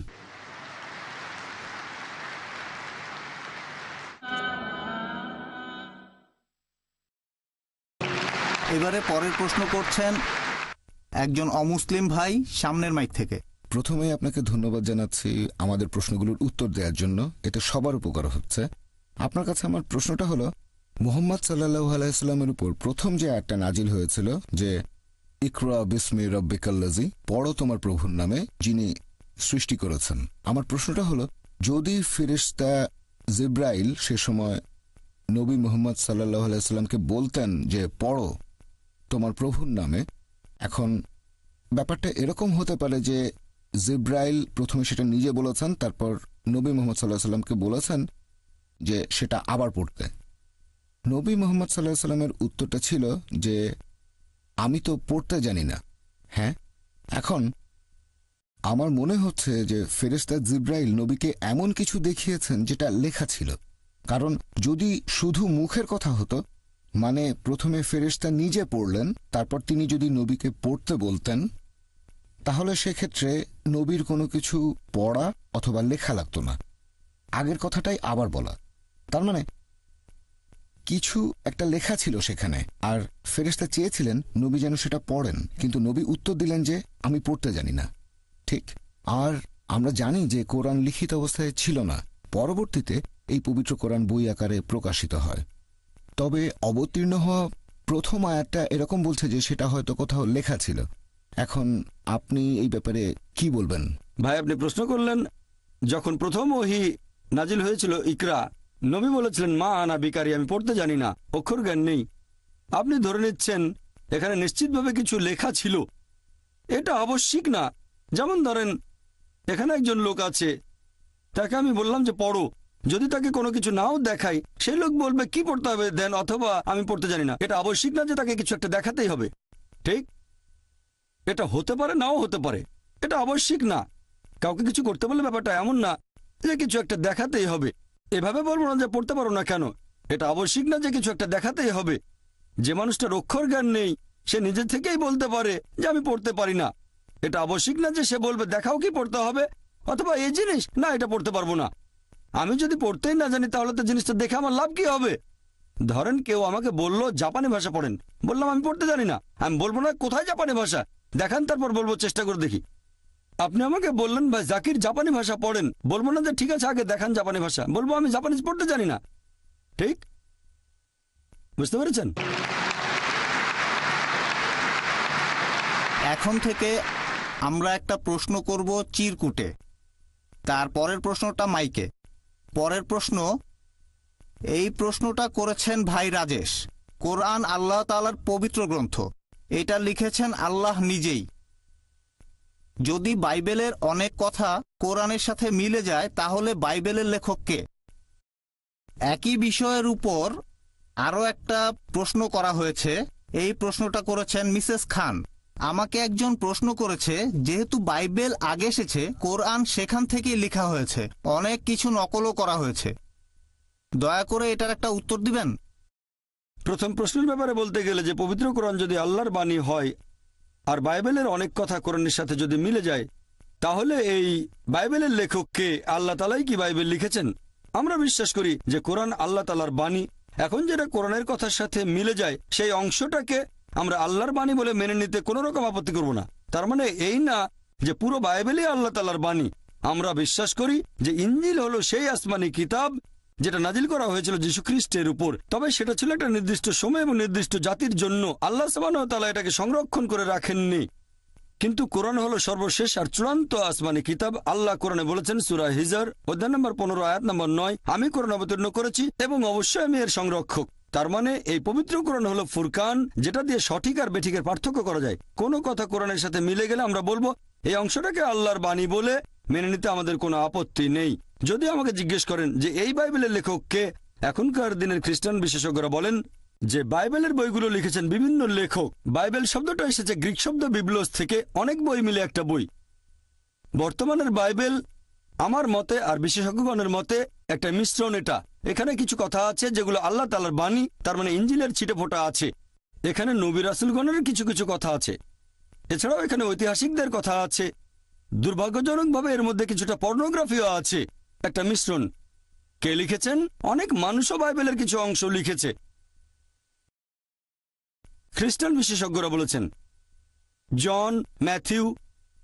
আসলে গসপেল জনের মত অনুযায়ী, গসপেল ম্যাথিউর মত অনুযায়ী, গসপেল লুকের মত অনুযায়ী, আর কোরআন আমাদের বলছে সেই গসপেল যেটা যীশু খ্রিস্টের মত অনুযায়ী। আমরা বিশ্বাস করি ইঞ্জিলে যেটা নাজিল হয়েছিল যীশু খ্রিস্ট বা ঈসা আলাইহিস সালামের উপর, তবে এখনকার বাইবেল পাবেন গসপেল ম্যাথিউর মত অনুযায়ী, গসপেল মার্কের মত অনুযায়ী, গসপেল লুকের মত অনুযায়ী, গসপেল জনের মত অনুযায়ী। আমরা বিশ্বাস করি সেই গসপেলে যেটা যীশু খ্রিস্টের মত অনুযায়ী। এমনকি খ্রিস্টান বিশেষজ্ঞরাও বলেন এই বাইবেল লিখেছে বিভিন্ন মানুষ। তাহলে আমরা পুরো বাইবেলটাকে মানতে পারি না আল্লাহ তাআলার বাণী বলে। এবারে দ্বিতীয় প্রশ্নটা নিয়ে বলি। এক বোন প্রশ্ন করেছিলেন, তাকে একজন বলেছে পৃথিবীতে বাইবেল এসেছে প্রথমে আর কোরআনের কথা বাইবেল থেকে নকল করা হয়েছে। হ্যাঁ, এরকম একটা সম্ভাবনা থাকতেই পারে। আরেকটা সম্ভাবনা এরকম, যদি দুটোর মধ্যে সাদৃশ্য থাকে, হয়তো বই দুটোর উৎস একই, তাহলে বাইবেলের কিছু অংশের কথা কোরআনের কথাগুলোর সাথে মিলে যায়। এখন বাইবেলের যে অংশ পবিত্র কোরআনের সাথে মিলে যাচ্ছে সেগুলোর উৎস হয়তো একই, তার মানে আল্লাহ সুবহানাহু ওয়া তাআলা। কিন্তু যদি বলেন যে কোরআন নকল করা হয়েছে, তাহলে একই যুক্তিতে বলা যায় যে যীশু খ্রিস্ট ওল্ড টেস্টামেন্ট থেকে নকল করেছিলেন। তখন খ্রিস্টানরা বলবে না। আমরা বিশ্বাস করি যে আসমানি কিতাবগুলোর মূল কথা সবসময় একই ছিল, তার মানে হচ্ছে তৌহিদ, এক আল্লাহতে বিশ্বাস করা। আসলে মূল কথাটা একই। কিন্তু ভেবে দেখেন বাইবেলের মধ্যে প্রায় কয়েকশো বৈজ্ঞানিক ভুল আছে। আপনি যদি বলেন বাইবেল থেকে নকল করা হয়েছে, আর অনেকেই বলেন নওজুবিল্লাহ যে নবী মোহাম্মদ সাল্লাম কথাগুলো বাইবেল থেকে নকল করেছেন, তার মানে নবী মোহাম্মদ সাল্লাল্লাহু আলাইহি সাল্লাম বাইবেলের যে কথাগুলো বৈজ্ঞানিক ভুল সেগুলো নেননি, তাহলে তো তিনি বড় বিজ্ঞানী। বাইবেল থেকে যদি নকল করেন, বাইবেল বলছে যে চাঁদের আলো তার নিজস্ব আলো, পবিত্র কোরআন বলছে চাঁদের আলো আসলে প্রতিফলিত আলো। বাইবেল বলছে জেনেসিস অধ্যায় 1 অনুচ্ছেদ 16 থেকে 19 চাঁদের আলো তার নিজস্ব আলো, আর কোরআন বলছে সূরা ফুরকান অধ্যায় 25 আয়াত নম্বর 61 চাঁদের আলো হচ্ছে প্রতিফলিত আলো। তাহলে নবী মুহাম্মদ সাল্লাল্লাহু আলাইহি সাল্লাম তিনি বাইবেল থেকে নিয়ে সেটা শুধরে দিয়েছেন, আর বললেন না এটা নিজস্ব আলো না প্রতিফলিত আলো। এটা সম্ভব না। কোরআনে এমন অনেক কথা আছে যেটা বিজ্ঞান জেনেছে কিছুদিন আগে। কোরআন সেটা 1400 বছর আগে বলেছে। কোন মানুষের পক্ষে এগুলো লেখা সম্ভব না। কোরআনে যে কথাগুলো আছে কোরআন কখনোই নকল করা হয়নি। এজন্য আমার ভিডিও ক্যাসেট দেখেন বিজ্ঞানের আলোকে কোরআন ও বাইবেল, সেখানে বিস্তারিত জানতে পারবেন। সেখানে আমি প্রমাণ করেছি যে কোরআন বাইবেল থেকে নকল করা হয়নি। কোরআন হচ্ছে ফুরকান, যে মানদণ্ড দিয়ে সঠিক আর বেঠিকের পার্থক্য করবো। আশা করি উত্তরটা পেয়েছেন। হ্যাঁ ভাই। আমার নাম পল, আমি এখানেই থাকি, পেশায় একজন ম্যানেজার। আমি আপনার কাছে 3টা প্রশ্ন করতে চাই। গত প্রায় 3 ঘন্টা ধরে অপেক্ষা করছি। 1 নম্বর হলো, মৃত্যু আসলে 2 প্রকার, একটা হলো শরীরের মৃত্যু আর অন্যটা আত্মার মৃত্যু। এক ভাই এখানে প্রশ্ন করেছিলেন যদি আপনি ইসলাম ধর্ম ত্যাগ করেন তাহলে সেজন্য আপনাকে মৃত্যুদণ্ড দেয়া হবে। খ্রিস্টানদের বাইবেলে ঈশ্বর আমাদের বলেছেন যদি আমাকে না চেনো আমিও তোমাকে চিনি না। আর আমার মতে এই সরল কথাটা আত্মার মৃত্যুর কথা বলছে। একজন মানুষ যখন স্বেচ্ছায় ঈশ্বরকে অবহেলা করল, শেষ বিচারের দিনে যখন সে ঈশ্বরের সামনে দাঁড়াবে তখন ঈশ্বর তার উদ্দেশ্যে বলবেন তুমি তো আমাকে চেনোনি, তাই আমিও তোমাকে চিনি না। আর এটাই হলো আত্মার মৃত্যু। এটা আসলে আমার নিজস্ব মত। একদিন আমি আর আমার স্ত্রী দুবাইয়ের রাস্তায় হাঁটছিলাম, তখন চোখে পড়ল ইসলামের উপর বেশ কিছু সিডি আর বই। আমি সিঙ্গাপুর থেকে এসেছি। আমি ব্রিটিশ নাগরিক, তবে সিঙ্গাপুরে ছিলাম 23 বছর ধরে। আমি কোলাকুলি করেছি অনেক মুসলিমের সাথে, হিন্দু আর বৌদ্ধদের সাথে। ব্রিটেন থেকে দূরে ছিলাম বলেই অনেক মানুষের সাথে পরিচিত হতে পেরেছি, যেটা ব্রিটেনে থাকলে হয়তো সম্ভব হতো না। আপনার আজকের লেকচারটা আমার খুবই ভালো লেগেছে, আর মনে হয়েছে এটা আরো আগে শুনলে অনেক ভালো হতো।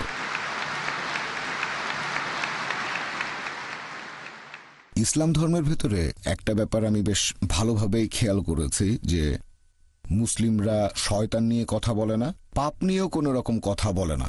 আমি দ্বিধায় পড়েছিলাম, কারণ খ্রিস্টান ধর্মে ভালো আর মন্দের ভেতরে সবসময় একটা যুদ্ধ চলছে। বাইবেলের ওল্ড টেস্টামেন্ট এই বইটাই আমি সবার আগে পড়েছি। এটার কথার সাথে ইসলাম ধর্মের অনেক সাদৃশ্য আছে। সেখানে মানুষ জবাই করছে গরু, তারপর ভেড়া, এরকম বিভিন্ন পশু জবাই দিয়ে পাপের প্রায়শ্চিত্ত করছে। আমি যতটুকু বুঝি যে পাপ যত গুরুতর তত বেশি পশু জবাই দেয়া হচ্ছে।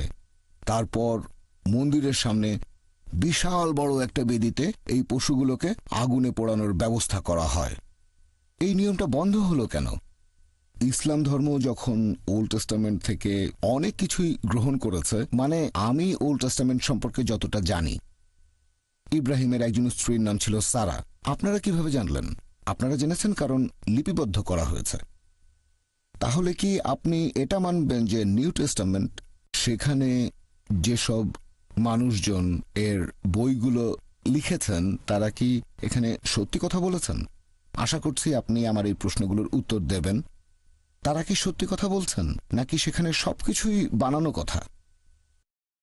আর এছাড়াও এখনকার দিনে আমরা কেন সেই আগের মতো আমাদের পাপের প্রায়শ্চিত্ত করার জন্য পশু হত্যা করছি না? কারণ তাহলে আমরা ক্ষমা পেতে পারি। আমি শেষ যে পয়েন্টটা নিয়ে কথা বলবো, আমি নিজেও এটা জেনে খুব অবাক হয়েছিলাম। এটা জেনেছিলাম সিঙ্গাপুরে। যিশুকে যখন ক্রুশবিদ্ধ করা হয়েছিল তখন সেখানে বেশ কিছু ঐতিহাসিক বাস করতেন। তারা খ্রিস্টান ছিল না। তারা আসলে কোন ধর্মের ছিল সেই ব্যাপারে কোনো রেফারেন্সই নেই। তারা লিখেছিলেন যে যীশু খ্রিস্ট নামে একজন মানুষ ছিলেন, আমরা মানি তিনি ছিলেন, আর মুসলিম হিসেবে আপনারাও এটা মানেন যে তিনি ছিলেন, আর তাকে সে সময় ক্রুশবিদ্ধ করা হয়েছিল। এখন এটা বাইবেলে লিপিবদ্ধ করেছেন সেই সব মানুষজন যাদের ব্যাপারে আমি জিজ্ঞাসা করেছিলাম, যেমন মার্ক, ম্যাথিউ, লুক আর জন পৃথিবীতে ছিলেন। এখন এগুলো কি সবই বানানো গল্প? কারণ অন্যান্য আরও অনেক ঘটনাও তো লেখা আছে। যীশু খ্রিস্টের বিভিন্ন কথা, সেগুলো লাল কালি দিয়ে লেখা আছে রেড লেটার বাইবেলে। আমরা কিভাবে বলতে পারি যে এই ব্যাপারটা ঘটেছে অথবা এই ব্যাপারটা ঘটেনি? দুঃখিত, অনেক লম্বা প্রশ্ন করলাম।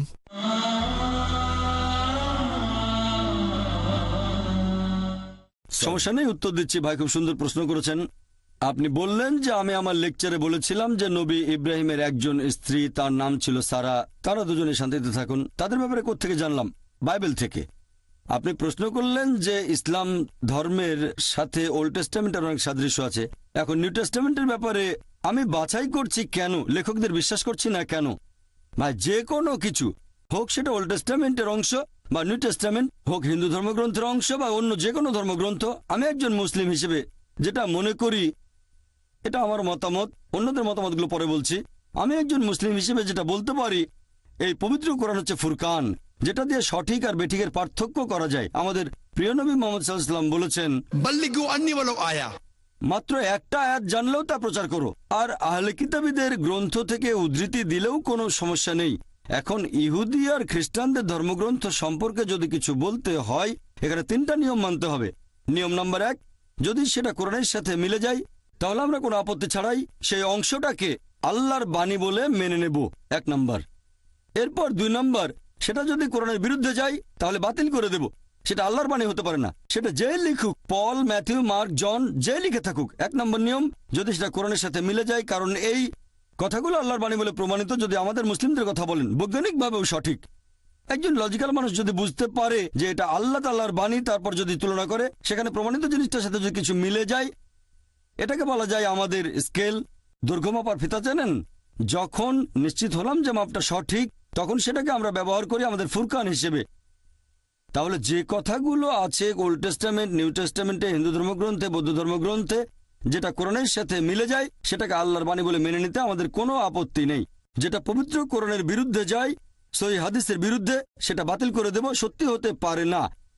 এখন যে কথাটা কোরআনের সাথে মেলে না, আবার কোরআনের বিরুদ্ধেও যায় না, সেটা ঐচ্ছিক। সেটা হচ্ছে ঐচ্ছিক। ঐচ্ছিক মানে সঠিকও হতে পারে, ভুলও হতে পারে। তাহলে যে কথাগুলো আছে বাইবেলের ওল্ড টেস্টামেন্ট আর নিউ টেস্টামেন্টে, সেটা কোরআনের সাথে মিলে গেলে আজকে যে কথাগুলো বলেছি 100%, এই কথাগুলোকে আল্লাহর বাণী বলে মেনে নিতে আমাদের কোনো আপত্তি নেই। এমন অনেক কথা আছে যেগুলো কোরআনের বিরুদ্ধে যায়। আমি ইসলাম আর খ্রিস্টান ধর্মের পার্থক্য নিয়েও একটা লেকচার দিতে পারি।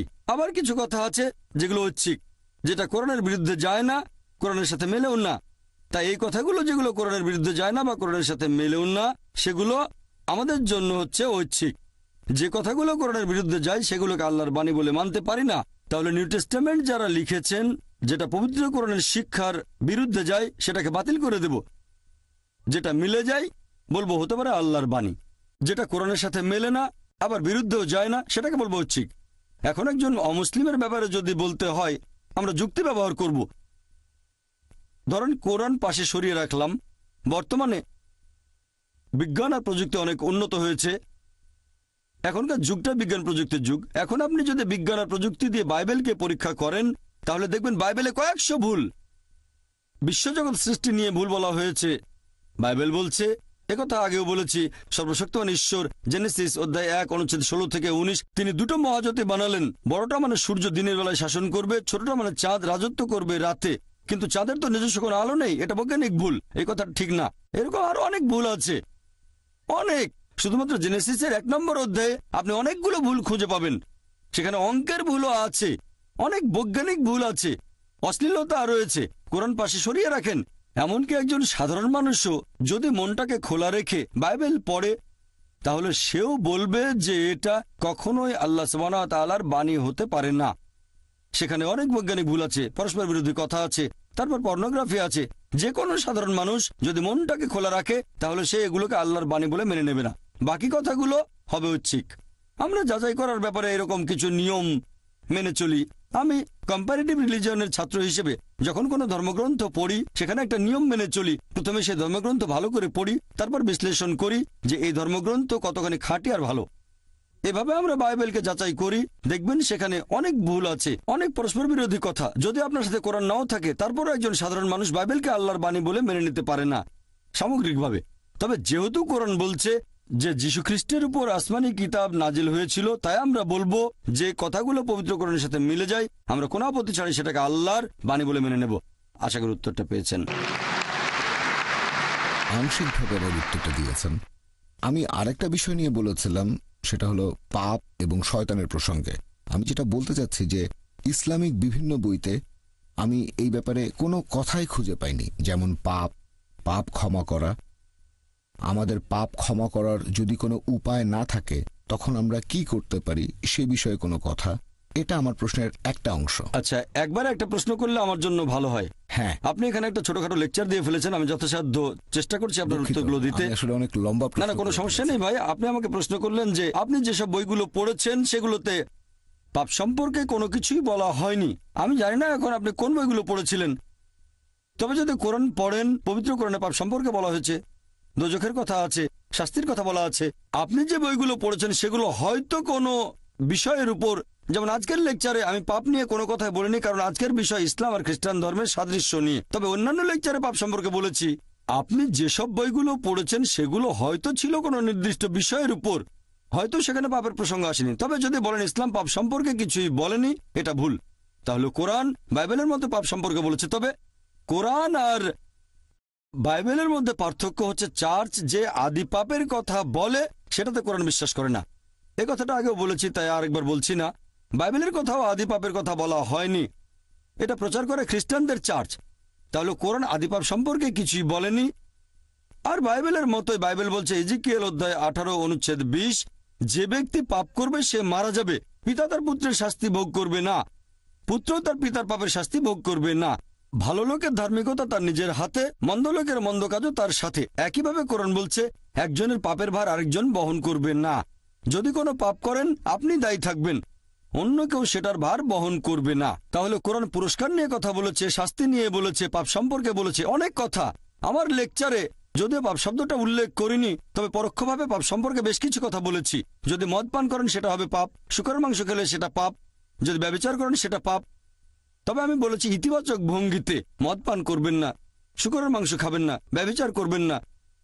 তাহলে দেখা যাচ্ছে কোরআনও পাপ সম্পর্কে বলেছে। আশা করি আপনার উত্তরটা পেয়েছেন। এবারে পরের প্রশ্ন চিরকুট থেকে। প্রশ্নটা করেছেন সোয়েন বেন্সলার। আপনি বাইবেল থেকে অনেকগুলো রেফারেন্স দিলেন। আমি বলবো জনের 10:30, পিতা ও আমি আমরা এক। ভাই, আপনি বাইবেল থেকে উদ্ধৃতি দিলেন গসপেল অফ জন অধ্যায় 10 অনুচ্ছেদ 30, পিতা ও আমি আমরা এক। এখানে পিতা ও আমি এভাবে বলা হয়নি, বলা হয়েছে আমিও পিতা আমরা এক। পিতা ও আমি বলা হয়নি। এখন এই উদ্ধৃতি আমিও পিতা আমরা এক, কথাটা বুঝতে গেলে আপনাকে প্রসঙ্গটা জানতে হবে। কি জন্য এটা বলা হয়েছে যে আমিও পিতা আমরা এক। প্রসঙ্গটা জানতে কয়েকটা অনুচ্ছেদ আগে যাব আমরা। বাইবেলের গসপেল অফ জন অধ্যায় 10 অনুচ্ছেদ 23, এখানে প্রসঙ্গটা বলা হয়েছে যে ইহুদিরা মন্দির চত্বরে সুলাইমানের বারান্দায় এসে জড়ো হলো, অনুচ্ছেদ 23। অনুচ্ছেদ 24 বলছে যে ইহুদিরা তখন যীশুখ্রিস্টের সামনে আসলো, তাকে জিজ্ঞেস করলো, আপনি আর কতদিন আমাদের অনিশ্চয়তার ভেতরে রাখবেন? যদি আপনি মসীহ হন তাহলে স্পষ্ট করে বলেন। অনুচ্ছেদ 25 বলছে আমি তোমাদের বলেছি কিন্তু তোমরা সেটা বিশ্বাস করোনি। পিতার নামে যে অলৌকিক কাজ করি সেগুলোই তো আমার বিষয়ে সাক্ষ্য দিচ্ছে। অনুচ্ছেদ 26 বলছে তোমরা আমাকে বিশ্বাস করোনি কারণ তোমরা আমার মেষের পাল নও। অনুচ্ছেদ 27 বলছে আমার মেষেরা আমার কথা শোনে, আমাকে অনুসরণ করে। অনুচ্ছেদ 28 বলছে আমি তাদের অনন্ত জীবন দেই, আমার হাত থেকে তাদের কেউ কেড়ে নিতে পারবে না। অনুচ্ছেদ 29 বলছে আমার পিতা তাদেরকে আমায় দিয়েছেন, তিনি সবার চেয়ে মহান, কেউ পিতার হাত থেকে কিছুই কেড়ে নিতে পারবে না। আমিও পিতা আমরা এক। তাহলে প্রসঙ্গ অনুযায়ী এর মানে উদ্দেশ্য এক। অনুচ্ছেদ 28 বলছে আমার হাত থেকে কেউ তাদের কেড়ে নিতে পারবে না। অনুচ্ছেদ 29 বলছে আমার পিতা সবার চেয়ে মহান, কেউ পিতার হাত থেকে কোনো কিছু কেড়ে নিতে পারবে না। অনুচ্ছেদ 30 আমিও পিতা আমরা এক। তাহলে এর মানে তাদের উদ্দেশ্য এক। যদি বলি যে আমার বাবা একজন মেডিকেল ডাক্তার, তিনি আসলে একজন ডাক্তার, আমিও মেডিকেল ডাক্তার, আমি আর আমার বাবা এক, এটার মানে আমরা পেশার ক্ষেত্রে এক। এমন না যে দুজনে একটা ব্যক্তি। কিন্তু খ্রিস্টানরা বলবে না না না, আসলে একই ব্যক্তি, আমিও পিতা আমরা এক। এভাবে বলবেন যে যীশু খ্রিস্ট একজন ঈশ্বর। ধরেন আমি তর্কের খাতিরে সেটা মেনে নিলাম, এরপর যদি পড়েন গসপেল অফ জন অধ্যায় 17 অনুচ্ছেদ 21, যীশু খ্রিস্ট তার শিষ্যদের বলছেন আমার পিতা আমার মাঝে, আমি তোমাদের মাঝে। তার শিষ্যদের বলছেন, সেখানে 12 জন শিষ্য, আমার পিতা আমার মাঝে, আমি তোমাদের মাঝে এবং আমরা এক। একই রকম কথা বলা হয়েছে। তাহলে কি বলবেন এখন 14 জন ঈশ্বর? পিতা আছেন যিশুর মাঝে, যীশু খ্রিস্ট রয়েছেন তার শিষ্যদের মাঝে, তাহলে 14 জন ঈশ্বর। আপনাদের নতুন শব্দ লাগবে, ট্রিনিটি বাদ দিয়ে 14 জন ঈশ্বরের একটা নাম দিতে হবে। এখানেও যীশু খ্রিস্ট আগের মতো করেই বলেছেন, আর এক মানে উদ্দেশ্যটা এক। এরপর আরো আছে গসপেল অফ জন অধ্যায় 17 অনুচ্ছেদ 23, যে যীশু খ্রিস্ট তার শিষ্যদের উদ্দেশ্য করে বলছেন আমি তোমাদের মাঝে, তোমরা আমার মাঝে, আমরা সবাই এক। তার মানে তাদের উদ্দেশ্য এক। এরপরে যদি আরো কিছু পড়েন গসপেল অফ জন অধ্যায় 10 অনুচ্ছেদ 31, যে ইহুদিরা পাথর তুলে নিয়ে যীশু খ্রিস্টকে সেটা মারতে গেল। অনুচ্ছেদ 32, যিশু তখন তাদের উদ্দেশ্যে বললেন আমি তো অনেক ভালো কাজ করেছি, তার মধ্যে কোন ভালো কাজের জন্য আমাকে মারতে চাইছো? অনুচ্ছেদ 33, সবকিছু বলছে আমার মেমোরি থেকে। খ্রিস্টান ভাই বোনদের কাছে বাইবেল থাকলে চেক করতে পারেন, আমি সবগুলো রেফারেন্স দিয়েছি। গসপেল অফ জন অধ্যায় 10 অনুচ্ছেদ 33 বলছে যে আমরা আপনার ভালো কাজের জন্য পাথর মারব না, আপনি মানুষ হয়ে নিজেকে ঈশ্বর বলে ধর্মের অবমাননা করেছেন। অনুচ্ছেদ 34 বলছে যে তোমাদের ধর্মগ্রন্থে কি কথা লেখা নেই যে তোমরা ঈশ্বর, আর যার উপর ঈশ্বরের বাণী অবতীর্ণ হয় তাকে ঈশ্বর বলা হয়, বিধি ব্যবস্থা ভাঙা হয়নি। তাহলে যদি প্রসঙ্গ সহ পড়েন যে আমিও পিতা আমরা এক, উদ্দেশ্যটা এক। ব্যাপারটা এরকম না যে তারা দুজনে একই ব্যক্তি। এখানে কখনোই বলা হয়নি যে যীশু খ্রিস্ট সর্বশক্তিমান ঈশ্বর, তা না হলে মানতে হবে যে ঈশ্বর 14 জন। তাহলে এখানে বোঝানো হয়েছে যে সর্বশক্তিমান আল্লাহ তাআলা এবং আল্লাহর রাসূল যীশু খ্রিস্টের উদ্দেশ্য আসলে এক। আশা করি উত্তরটা পেয়েছেন। হ্যাঁ ভাই। আমি রাহুল, আবার সুযোগ দেওয়ার জন্য ধন্যবাদ। আমি আপনাকে আরেকটা প্রশ্ন করতে চাই। ডক্টর নায়েক, আপনি যেহেতু ভারত থেকে এসেছেন সেজন্য এটা বোধহয় জানেন যে ভারতে যখন হিন্দুদের মধ্যে বিয়ে হয় সেখানে কোষ্ঠী গণনা করে পাত্রপাত্রী ঠিক করা হয়। আমি জানি যে ইসলাম ধর্মে এটা পুরোপুরি নিষিদ্ধ, তবে আমি জানতে চাচ্ছি যে এটাকে কি শিরক বলে ধরা হবে নাকি এই কাজটা মাকরু টাইপের কিছু, যেটা না করলেই ভালো হয়? ভাই, আপনি প্রশ্ন করলেন যে কোষ্ঠী গণনা করে ভবিষ্যৎ বলে দেয়া আর কুণ্ডলী, এগুলো আসলে হিন্দুদের কালচার, এটা কি শিরক নাকি শুধু হারাম ইসলামে? এটা কি সাধারণ হারাম নাকি শিরক? পবিত্রকরণ বলছে সূরা মাইদা অধ্যায় নম্বর 5 আয়াত নম্বর 90, ভবিষ্যৎ গণনা করা এটা হারাম, এটা ইসলামে নিষিদ্ধ। ইসলাম অনুযায়ী এটা বড় পাপ। আশা করি উত্তরটা পেয়েছেন। হ্যাঁ, পেয়েছি। অনেক পরের প্রশ্ন চিরকুট থেকে করেছেন ক্যারোলিন ডিসুজা। আপনার লেকচারে বলেছেন যে যীশু খ্রিস্ট একেবারেই আলাদা একজন ব্যক্তিত্ব। তারপর আপনি বলেছেন কিভাবে নবী মুসা আর নবী মোহাম্মদ সাল্লাল্লাহু আলাইহি সাল্লাম সবার আদর্শ। এতে করে কি যীশু খ্রিস্টের বিশেষত্ব আরো বেড়ে যাচ্ছে না? বোন এখানে প্রশ্ন করেছেন যে আমি যখন যীশু খ্রিস্টের কথা বলছিলাম সেখানে আমি প্রমাণ করেছিলাম যে মোহাম্মদ এবং মুসা তারা শান্তিতে থাকুন, তারা সবার আদর্শ। এতে করে কি যীশু খ্রিস্টের বিশেষত্ব আরো বেড়ে যাচ্ছে না? বিশেষ, হ্যাঁ, তবে আল্লাহ নন। বিশেষত্ব আছে, তিনি একজন বিশেষ রাসূল। প্রত্যেক নবী রাসূলগণের কিছু বিশেষত্ব ছিল। বিশেষত্ব যেমন নবী মুসা আলাইহিস সালাম, ওনাকে বলা হয় কালিমুল্লাহ, আল্লাহ তাআলা তার সাথে কথা বলেছেন, এদিক থেকে তার বিশেষত্ব আছে। একইভাবে যীশু খ্রিস্টও ছিলেন আল্লাহ তাআলার বিশেষ রাসূল, কারণ তিনি জন্মেছিলেন অলৌকিকভাবে কোনো পুরুষের হস্তক্ষেপ ছাড়াই। যেহেতু যীশু খ্রিস্ট অলৌকিকভাবে জন্মেছিলেন কোনো পুরুষের হস্তক্ষেপ ছাড়াই, এটা তার বিশেষত্ব। তবে এটা তিনি আল্লাহ হয়ে যাননি। দেখবেন যে মানুষজন বলে, সাধারণত খ্রিস্টানরা এরকম বলে, যীশু খ্রিস্ট ঈসা আলাইহিস সালামের মা ছিল কিন্তু বাবা ছিল না। তাহলে তার বাবা কে? আল্লাহ তাআলা। এখন যিশুর কোনো মানুষ বাবা ছিল না বলে তিনি যদি আল্লাহ হন, উত্তরটা দেয়া আছে সূরা আলে ইমরানে অধ্যায় নম্বর 3 আয়াত 59। বলা হয়েছে যে ইন্না মাসালা ঈসা ইনদাল্লাহি কামাসাল আদম খালাকা মিন তুরাব সুম্মা ক্বালা লাহু কুন ফায়াকুন। নিশ্চয়ই আল্লাহর নিকট ঈসার দৃষ্টান্ত আদমের দৃষ্টান্তের মতো, তাকে ধুলাবালি থেকে সৃষ্টি করে তিনি বলেছিলেন হওয়ার হয়ে গেল। যদি বলেন যিশু হলেন সর্বশক্তিমান আল্লাহ তাআলা, যেহেতু তার বাবা ছিল না, এখন আদম আলাইহিস সালামের কোরআন এবং বাইবেলের কথা অনুযায়ী কোনো মা ছিল না, বাবাও ছিল না, তাহলে কি বলবেন আদম আরো বড় আল্লাহ? এটা আসলে আল্লাহ তাআলার একটা নিদর্শন। তার মানে এই না যে যিশু মানে ঈসা আলাইহিস সালাম আল্লাহ, অথবা এটাও না যে আদম আলাইহিস সালাম আল্লাহ। আশা করি উত্তরটা পেয়েছেন। হ্যাঁ ভাই। আসসালামু আলাইকুম স্যার, আমার নাম প্রবীণ কুমার। পেশায় আমি একজন কম্পিউটার প্রোগ্রামার। প্রথমে আমি আপনাকে আজকের এই সুন্দর লেকচারের জন্য আন্তরিক ধন্যবাদ জানাচ্ছি। আমার একটা প্রশ্ন হলো, আপনার লেকচার থেকে এটা একেবারে পরিষ্কার বোঝা যাচ্ছে যে ইসলাম ধর্মে যেসব আইন ও নিয়ম কানুনগুলো আছে সেই নিয়মগুলো খ্রিস্টান ধর্মেও আছে। তাহলে মুসলিমরা এবং খ্রিস্টানরা এই দুই পক্ষই কেন তাদের ধর্মের ভালো জিনিসগুলো মেনে চলছে না? ভাই খুব সুন্দর প্রশ্ন করেছেন, খুবই গুরুত্বপূর্ণ প্রশ্ন। এ ব্যাপারে আমার লেকচার আগেও কিছুটা বলেছি। খুব সুন্দর প্রশ্ন। যদি সবকিছুই ভালো হয়ে থাকে, আমি ইসলাম আর খ্রিস্টান ধর্মের সাদৃশ্য নিয়ে কিছু কথা বলেছি, সবকিছুই ভালো, তাহলে আমরা ধর্ম থেকে ভালোগুলো নেব না কেন?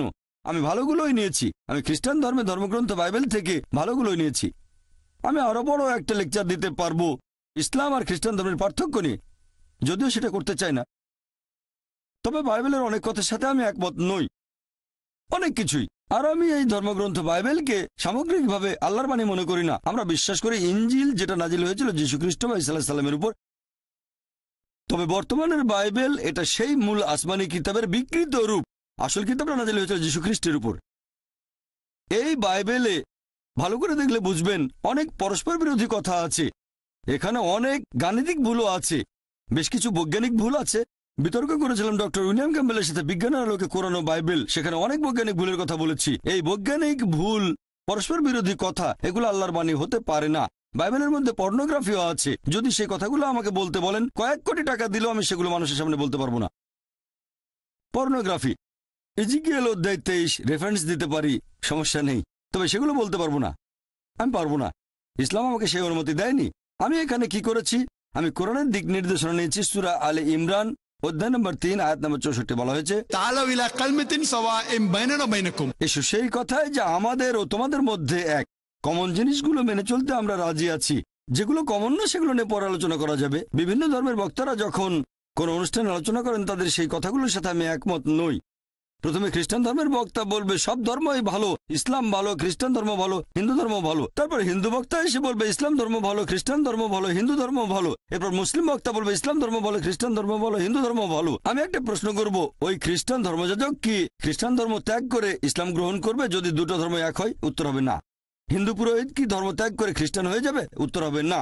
মুসলিম বক্তা কি ধর্ম ত্যাগ করে হিন্দু হয়ে যাবে? উত্তর হবে না। এই কথাগুলো আসলে লোক দেখানো। আমি এখানে কি করি, লোকজনকে বলি অন্তত এটা মেনে নেন, এই পৃথিবীতে একটা আসমানি কিতাব একেবারে 100% আল্লাহর বাণী।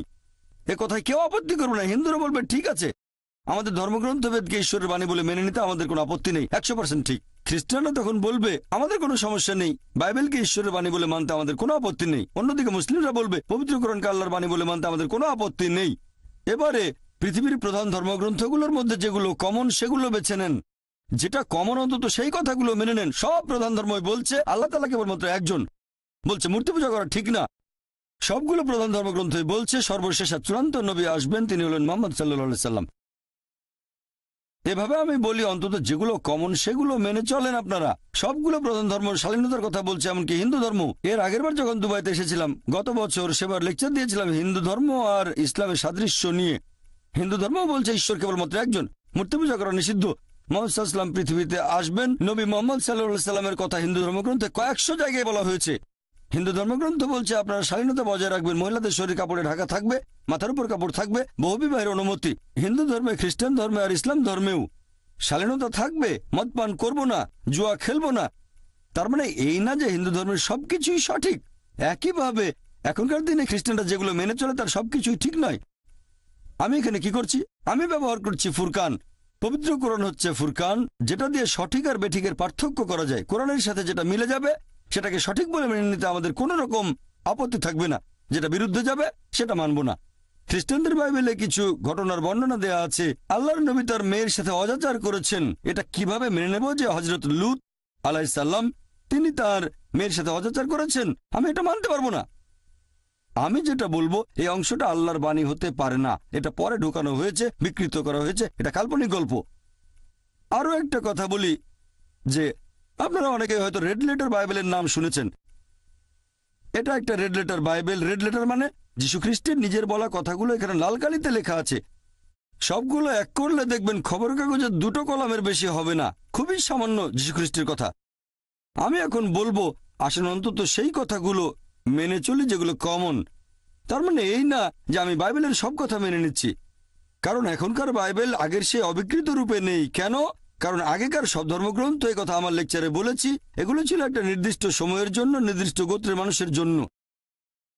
এখন আমরা মেনে চলবো সর্বশেষ চূড়ান্ত আসমানি কিতাব অর্থাৎ পবিত্র কোরআন এবং সর্বশেষ চূড়ান্ত নবী মোহাম্মদ সাল্লাল্লাহু সাল্লামকে। হতে পারে আপনি জন্মেছেন ভারতে বা পাকিস্তানে, আমেরিকায়, যুক্তরাজ্যে, আরব আমিরাত বা সৌদি আরবে।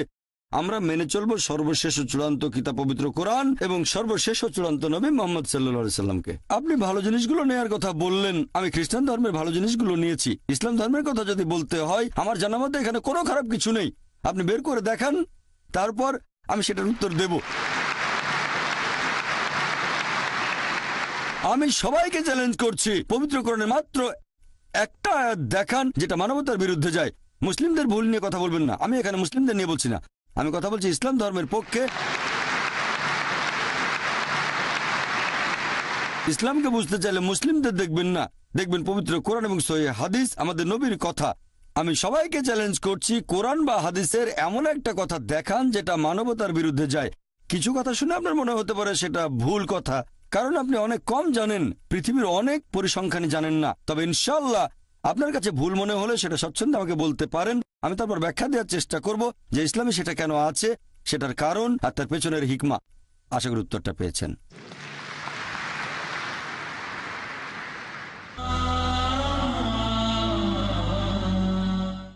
আমাদের প্রশ্নোত্তর পর্ব চলতে থাকবে। এবারের প্রশ্ন সামনের মাইকের পুরুষদের মধ্য থেকে। আসসালামু আলাইকুম ডক্টর নায়েক, আমার নাম নবী, আমি পেশায় একজন ইঞ্জিনিয়ার। খ্রিস্টানদের বাইবেলে অধ্যায় 53 এখানে একজন নিপীড়িত দাসের কথা বলা হয়েছে, যে দাস কষ্ট ভোগ করেছে, অত্যাচারিত, ক্ষতবিক্ষত, যে মারা গেছে, সে তার জীবন দিয়েছে মানুষজাতির সবার করা পাপ কাজের জন্য।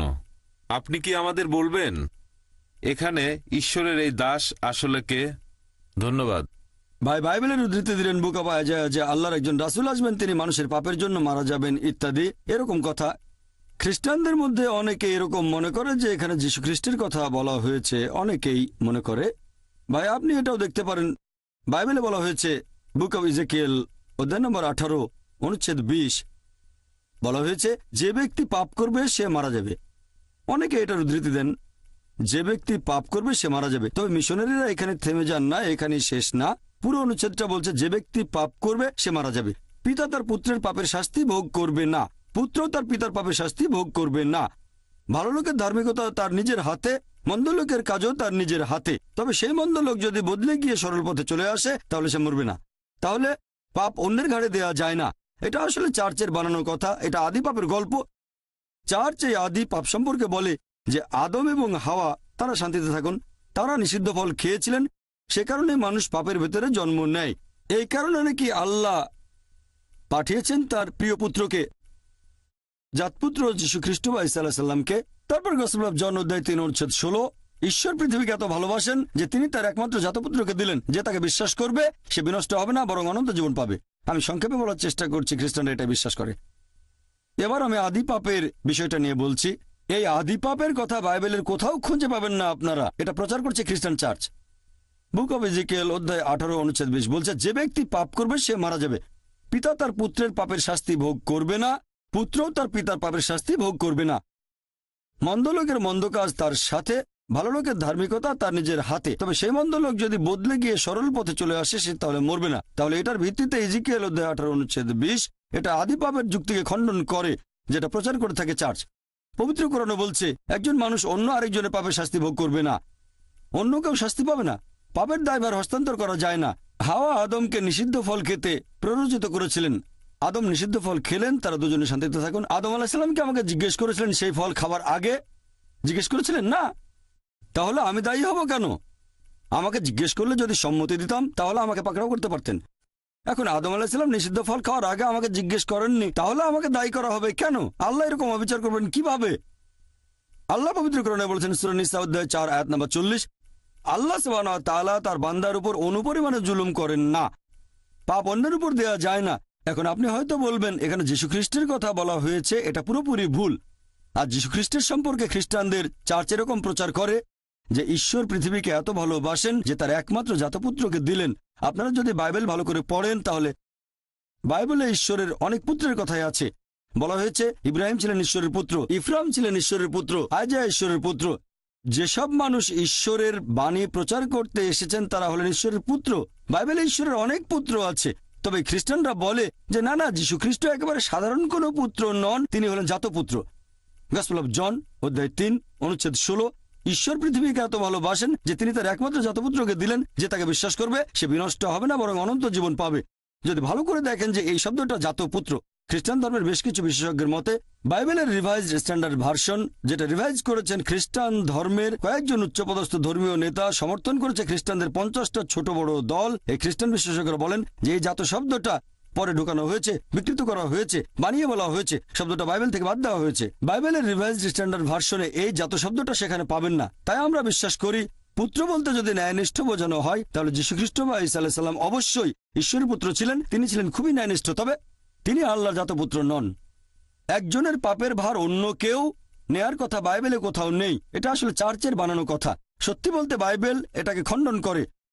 এখন আপনি এখানে যা বলতে চাচ্ছেন যে আইজায়ার এই কথাগুলো যিশুর কথা বলছে, হ্যাঁ, নবী রাসূলগণ এসেছেন, তাদের বেশিরভাগই কষ্ট পেয়েছেন, হোক তিনি মুসা আলাইহিস সালাম অথবা ঈসা আলাইহিস সালাম অথবা সর্বশেষ ও চূড়ান্ত নবী মুহাম্মদ সাল্লাল্লাহু আলাইহি সাল্লাম। সকল নবী রাসূলই কষ্ট পেয়েছেন। নবীর একটা হাদিস আছে, মানুষের মধ্যে সবচেয়ে বেশি পরীক্ষা করা হয়েছে আল্লাহর নবী রাসূলগণকে। পরীক্ষা যত বেশি কঠিন, পুরস্কার তত বেশি বড়। আল্লাহর নবী রাসূলগণই কষ্ট করেছেন। তবে যদি বলেন নবী রাসূলগণ অন্য মানুষের পাপের শাস্তি পেয়েছেন, এটা বাইবেলের কোথাও পাবেন না, একথা চার্চ প্রচার করে। এটা আসলে বাইবেলের বিরুদ্ধে, কোরআনেরও বিরুদ্ধে। আশা করি উত্তরটা পেয়েছেন। এবারে পরের প্রশ্ন করছেন একজন অমুসলিম ভাই সামনের মাইক থেকে। প্রথমেই আপনাকে ধন্যবাদ জানাচ্ছি আমাদের প্রশ্নগুলোর উত্তর দেওয়ার জন্য, এতে সবার উপকার হচ্ছে। আপনার কাছে আমার প্রশ্নটা হলো, মুহাম্মদ সাল্লাল্লাহু আলাইহি সাল্লামের উপর প্রথম যে আয়াতটা নাজিল হয়েছিল যে ইকরা বিসমি রাব্বিকাল্লাযী, পড়ো তোমার প্রভুর নামে যিনি সৃষ্টি করেছেন। আমার প্রশ্নটা হলো, যদি ফেরেশতা জিব্রাইল সে সময় নবী মুহাম্মদ সাল্লাল্লাহু আলাইহি সাল্লামকে বলতেন যে পড়ো তোমার প্রভুর নামে, এখন ব্যাপারটা এরকম হতে পারে যে জিব্রাইল প্রথমে সেটা নিজে বলেছেন, তারপর নবী মুহাম্মদ সাল্লাল্লাহু আলাইহি সাল্লামকে বলেছেন যে সেটা আবার পড়তে। নবী মুহাম্মদ সাল্লাল্লাহু আলাইহি সাল্লামের উত্তরটা ছিল যে আমি তো পড়তে জানি না। হ্যাঁ, এখন আমার মনে হচ্ছে যে ফেরেশতা জিব্রাইল নবীকে এমন কিছু দেখিয়েছেন যেটা লেখা ছিল। কারণ যদি শুধু মুখের কথা হতো, মানে প্রথমে ফেরেশতা নিজে পড়লেন, তারপর তিনি যদি নবীকে পড়তে বলতেন, তাহলে সেক্ষেত্রে নবীর কোনো কিছু পড়া অথবা লেখা লাগতো না। আগের কথাটাই আবার বলা, তার মানে কিছু একটা লেখা ছিল সেখানে, আর ফেরেশতা চেয়েছিলেন নবী যেন সেটা পড়েন, কিন্তু নবী উত্তর দিলেন যে আমি পড়তে জানি না। ঠিক। আর আমরা জানি যে কোরআন লিখিত অবস্থায় ছিল না, পরবর্তীতে এই পবিত্র কোরআন বই আকারে প্রকাশিত হয়। তবে অবতীর্ণ হওয়া প্রথম আয়াতটা এরকম বলছে যে সেটা হয়তো কোথাও লেখা ছিল। এখন আপনি এই ব্যাপারে কি বলবেন? ভাই, আপনি প্রশ্ন করলেন যখন প্রথম ওহী নাজিল হয়েছিল ইকরা, নবী বলেছিলেন মা আনা বিকারি, আমি পড়তে জানি না, অক্ষর জ্ঞান নেই। আপনি ধরে নিচ্ছেন এখানে নিশ্চিতভাবে কিছু লেখা ছিল। এটা আবশ্যিক না। যেমন ধরেন এখানে একজন লোক আছে, তাকে আমি বললাম যে পড়ো, যদি তাকে কোনো কিছু নাও দেখাই, সেই লোক বলবে কি পড়তে হবে দেন, অথবা আমি পড়তে জানি না। এটা আবশ্যিক না যে তাকে কিছু একটা দেখাতেই হবে। ঠিক, এটা হতে পারে নাও হতে পারে, এটা আবশ্যিক না। কাউকে কিছু করতে বললে ব্যাপারটা এমন না যে কিছু একটা দেখাতেই হবে। এভাবে বলবো না যে পড়তে পারো না কেন, এটা আবশ্যিক না যে কিছু একটা দেখাতেই হবে। যে মানুষটার অক্ষর জ্ঞান নেই সে নিজে থেকেই বলতে পারে যে আমি পড়তে পারি না। এটা আবশ্যিক না যে সে বলবে দেখাও কি পড়তে হবে, অথবা এই জিনিস না এটা পড়তে পারবো না। আমি যদি পড়তেই না জানি তাহলে তো জিনিসটা দেখে আমার লাভ কি হবে?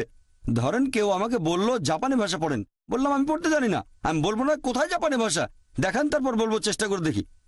আপনি আমাকে বললেন ভাই জাকির জাপানি ভাষা পড়েন, বলবো না যে ঠিক আছে আগে দেখান জাপানি ভাষা, বলবো আমি জাপানিজ পড়তে জানি না। ঠিক, বুঝতে পেরেছেন? হ্যাঁ ভাই। আমার নাম নেটু লেমন। আমি দুবাইতে একটা দোকানের সেলসম্যান। আপনার কাছে আমার প্রশ্ন রোজা রাখা নিয়ে। আমি জানতে চাচ্ছি যে একজন মানুষ নিজেকে কতটা নিয়ন্ত্রণ করবে যদি রোজা থাকে সকাল থেকে সন্ধ্যা পর্যন্ত সময়টা, আমরা খুব ভালো করে জানি যে যীশুখ্রিস্ট বা ঈসা আলাইহিসসালাম একটানা 40 দিন রোজা ছিলেন। তারপরেও বলেছেন যে মুসলিমরা খ্রিস্টানদের চাইতে অনেক বেশি খ্রিস্টান। ভাই আপনি প্রশ্ন করলেন যে আমরা মুসলিমরা রোজা থাকি ভোর থেকে সূর্যাস্ত পর্যন্ত, আর যীশুখ্রিস্ট নাকি রোজা ছিলেন একটানা 40 দিন। আপনি বললেন 40 দিন। যীশুখ্রিস্ট যে একটানা 40 দিন রোজা ছিলেন এই কথা পবিত্র কোরআনের কোনো জায়গাতে বলা হয়নি। আর খ্রিস্টানরা যখন রোজা থাকে তারা মুসলিমদের মতো করে রোজা থাকে না। রোজা থাকার অনেকগুলো নিয়ম আছে, দলভেদে নিয়মটা এক এক রকম হয়। কিছু দল রোজা রাখে মানে ননভেজ খাবার খায় না, আরেক দল শুধু সেদ্ধ খাবার খায়। খ্রিস্টান ধর্মের মধ্যে অনেকগুলো উপদল আছে, তাদের রোজা রাখার নিয়মগুলো আলাদা। আমি খ্রিস্টান ধর্মের এমন কোনো দলের কথা জানি না যারা 40 দিন রোজা রাখে। একদল রোজা থাকে তারা ননভেজ খাবার খায় না, শুধু ভেজ খাবার খায়, এটা তাদের রোজার নিয়ম। আবার আরেক দল রোজা রাখে শুধু সেদ্ধ খাবার খায়, এটা তাদের নিয়ম। বিভিন্ন দলে বিভিন্ন নিয়ম আছে। তবে আমি খ্রিস্টান ধর্মে এমন কোনো দলের কথা জানি না যারা মুসলিমদের মতো রোজা রাখে অথবা একটানা 40 দিন ধরে রোজা রাখে। আপনি যেমনটা বললেন, আশা করি উত্তরটা পেয়েছেন। এবারের প্রশ্ন চিরকুট থেকে, ইনি কিছু তথ্য জানতে চাচ্ছেন। ভাই আনসারি ইমান তিনি এখানে অনুরোধ করেছেন ডক্টর জাকিরের ইমেইল আইডি। আমাদের ইমেল আইডি foundationislam@irf.net। আমার ব্যক্তিগত আইডি হচ্ছে zakir@irf.net। আমাদের ওয়েবসাইটটাও দেখতে পারেন www.irf.net।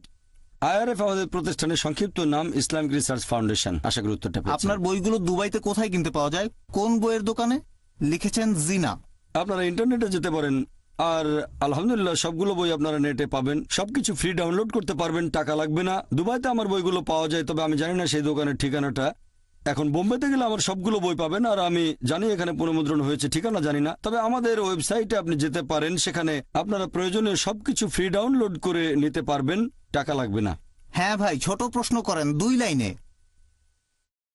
আমরা বিশ্বাস করি আমান্তু বিল্লাহি ওয়া কুতুবিহি ওয়া রাসূলিহি, এটা ইসলাম ধর্মে আছে। এখন খ্রিস্টানরাও কি আমাদের মতো নবী মুহাম্মদ আর আমাদের ধর্মগ্রন্থ পবিত্র কোরআনে বিশ্বাস করে?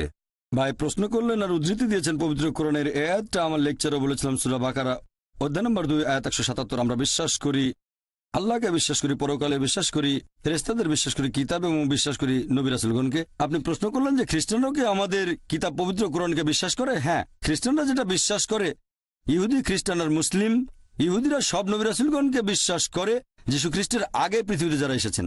তখন খ্রিস্টানরা আরো এক পা সামনে এসে বলে যে আমরা যীশু খ্রিস্টকে নবী হিসেবে মেনে চলি, বিশ্বাস করি ইঞ্জিলে। তাহলে ইহুদিরা যেসব নবীদের মেনে চলে, খ্রিস্টানরাও তাদের মানে, তবে তারা আরো একজন নবীকে বিশ্বাস করে, আর তিনি হলেন যীশু খ্রিস্ট। আমরা মুসলিমরা কি করি? আমরা আরো এক পা এগিয়ে যাই। আমরা বিশ্বাস করি সর্বশেষ ও চূড়ান্ত নবী মুহাম্মদ সাল্লাল্লাহু আলাইহি সাল্লামকে এবং সর্বশেষ চূড়ান্ত কিতাব কোরআন।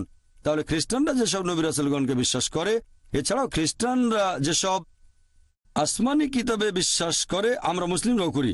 তবে খ্রিস্টানরা সর্বশেষ ও চূড়ান্ত কিতাব কোরআনকে বিশ্বাস করে না, সর্বশেষ ও চূড়ান্ত নবী মুহাম্মদ সাল্লাল্লাহু আলাইহি সাল্লামকেও বিশ্বাস করে না। আমরা তাদের বলি, এক পা সামনে আসেন, আপনাদের ধর্মগ্রন্থে সর্বশেষ ও চূড়ান্ত নবী মুহাম্মদ সাল্লাল্লাহু আলাইহি সাল্লাম সম্পর্কে ভবিষ্যদ্বাণী করা হয়েছে, এক পা সামনে আসেন, তাকে আপনারা বিশ্বাস করেন, এভাবে সত্যের ধর্মের সরল পথে চলে আসেন।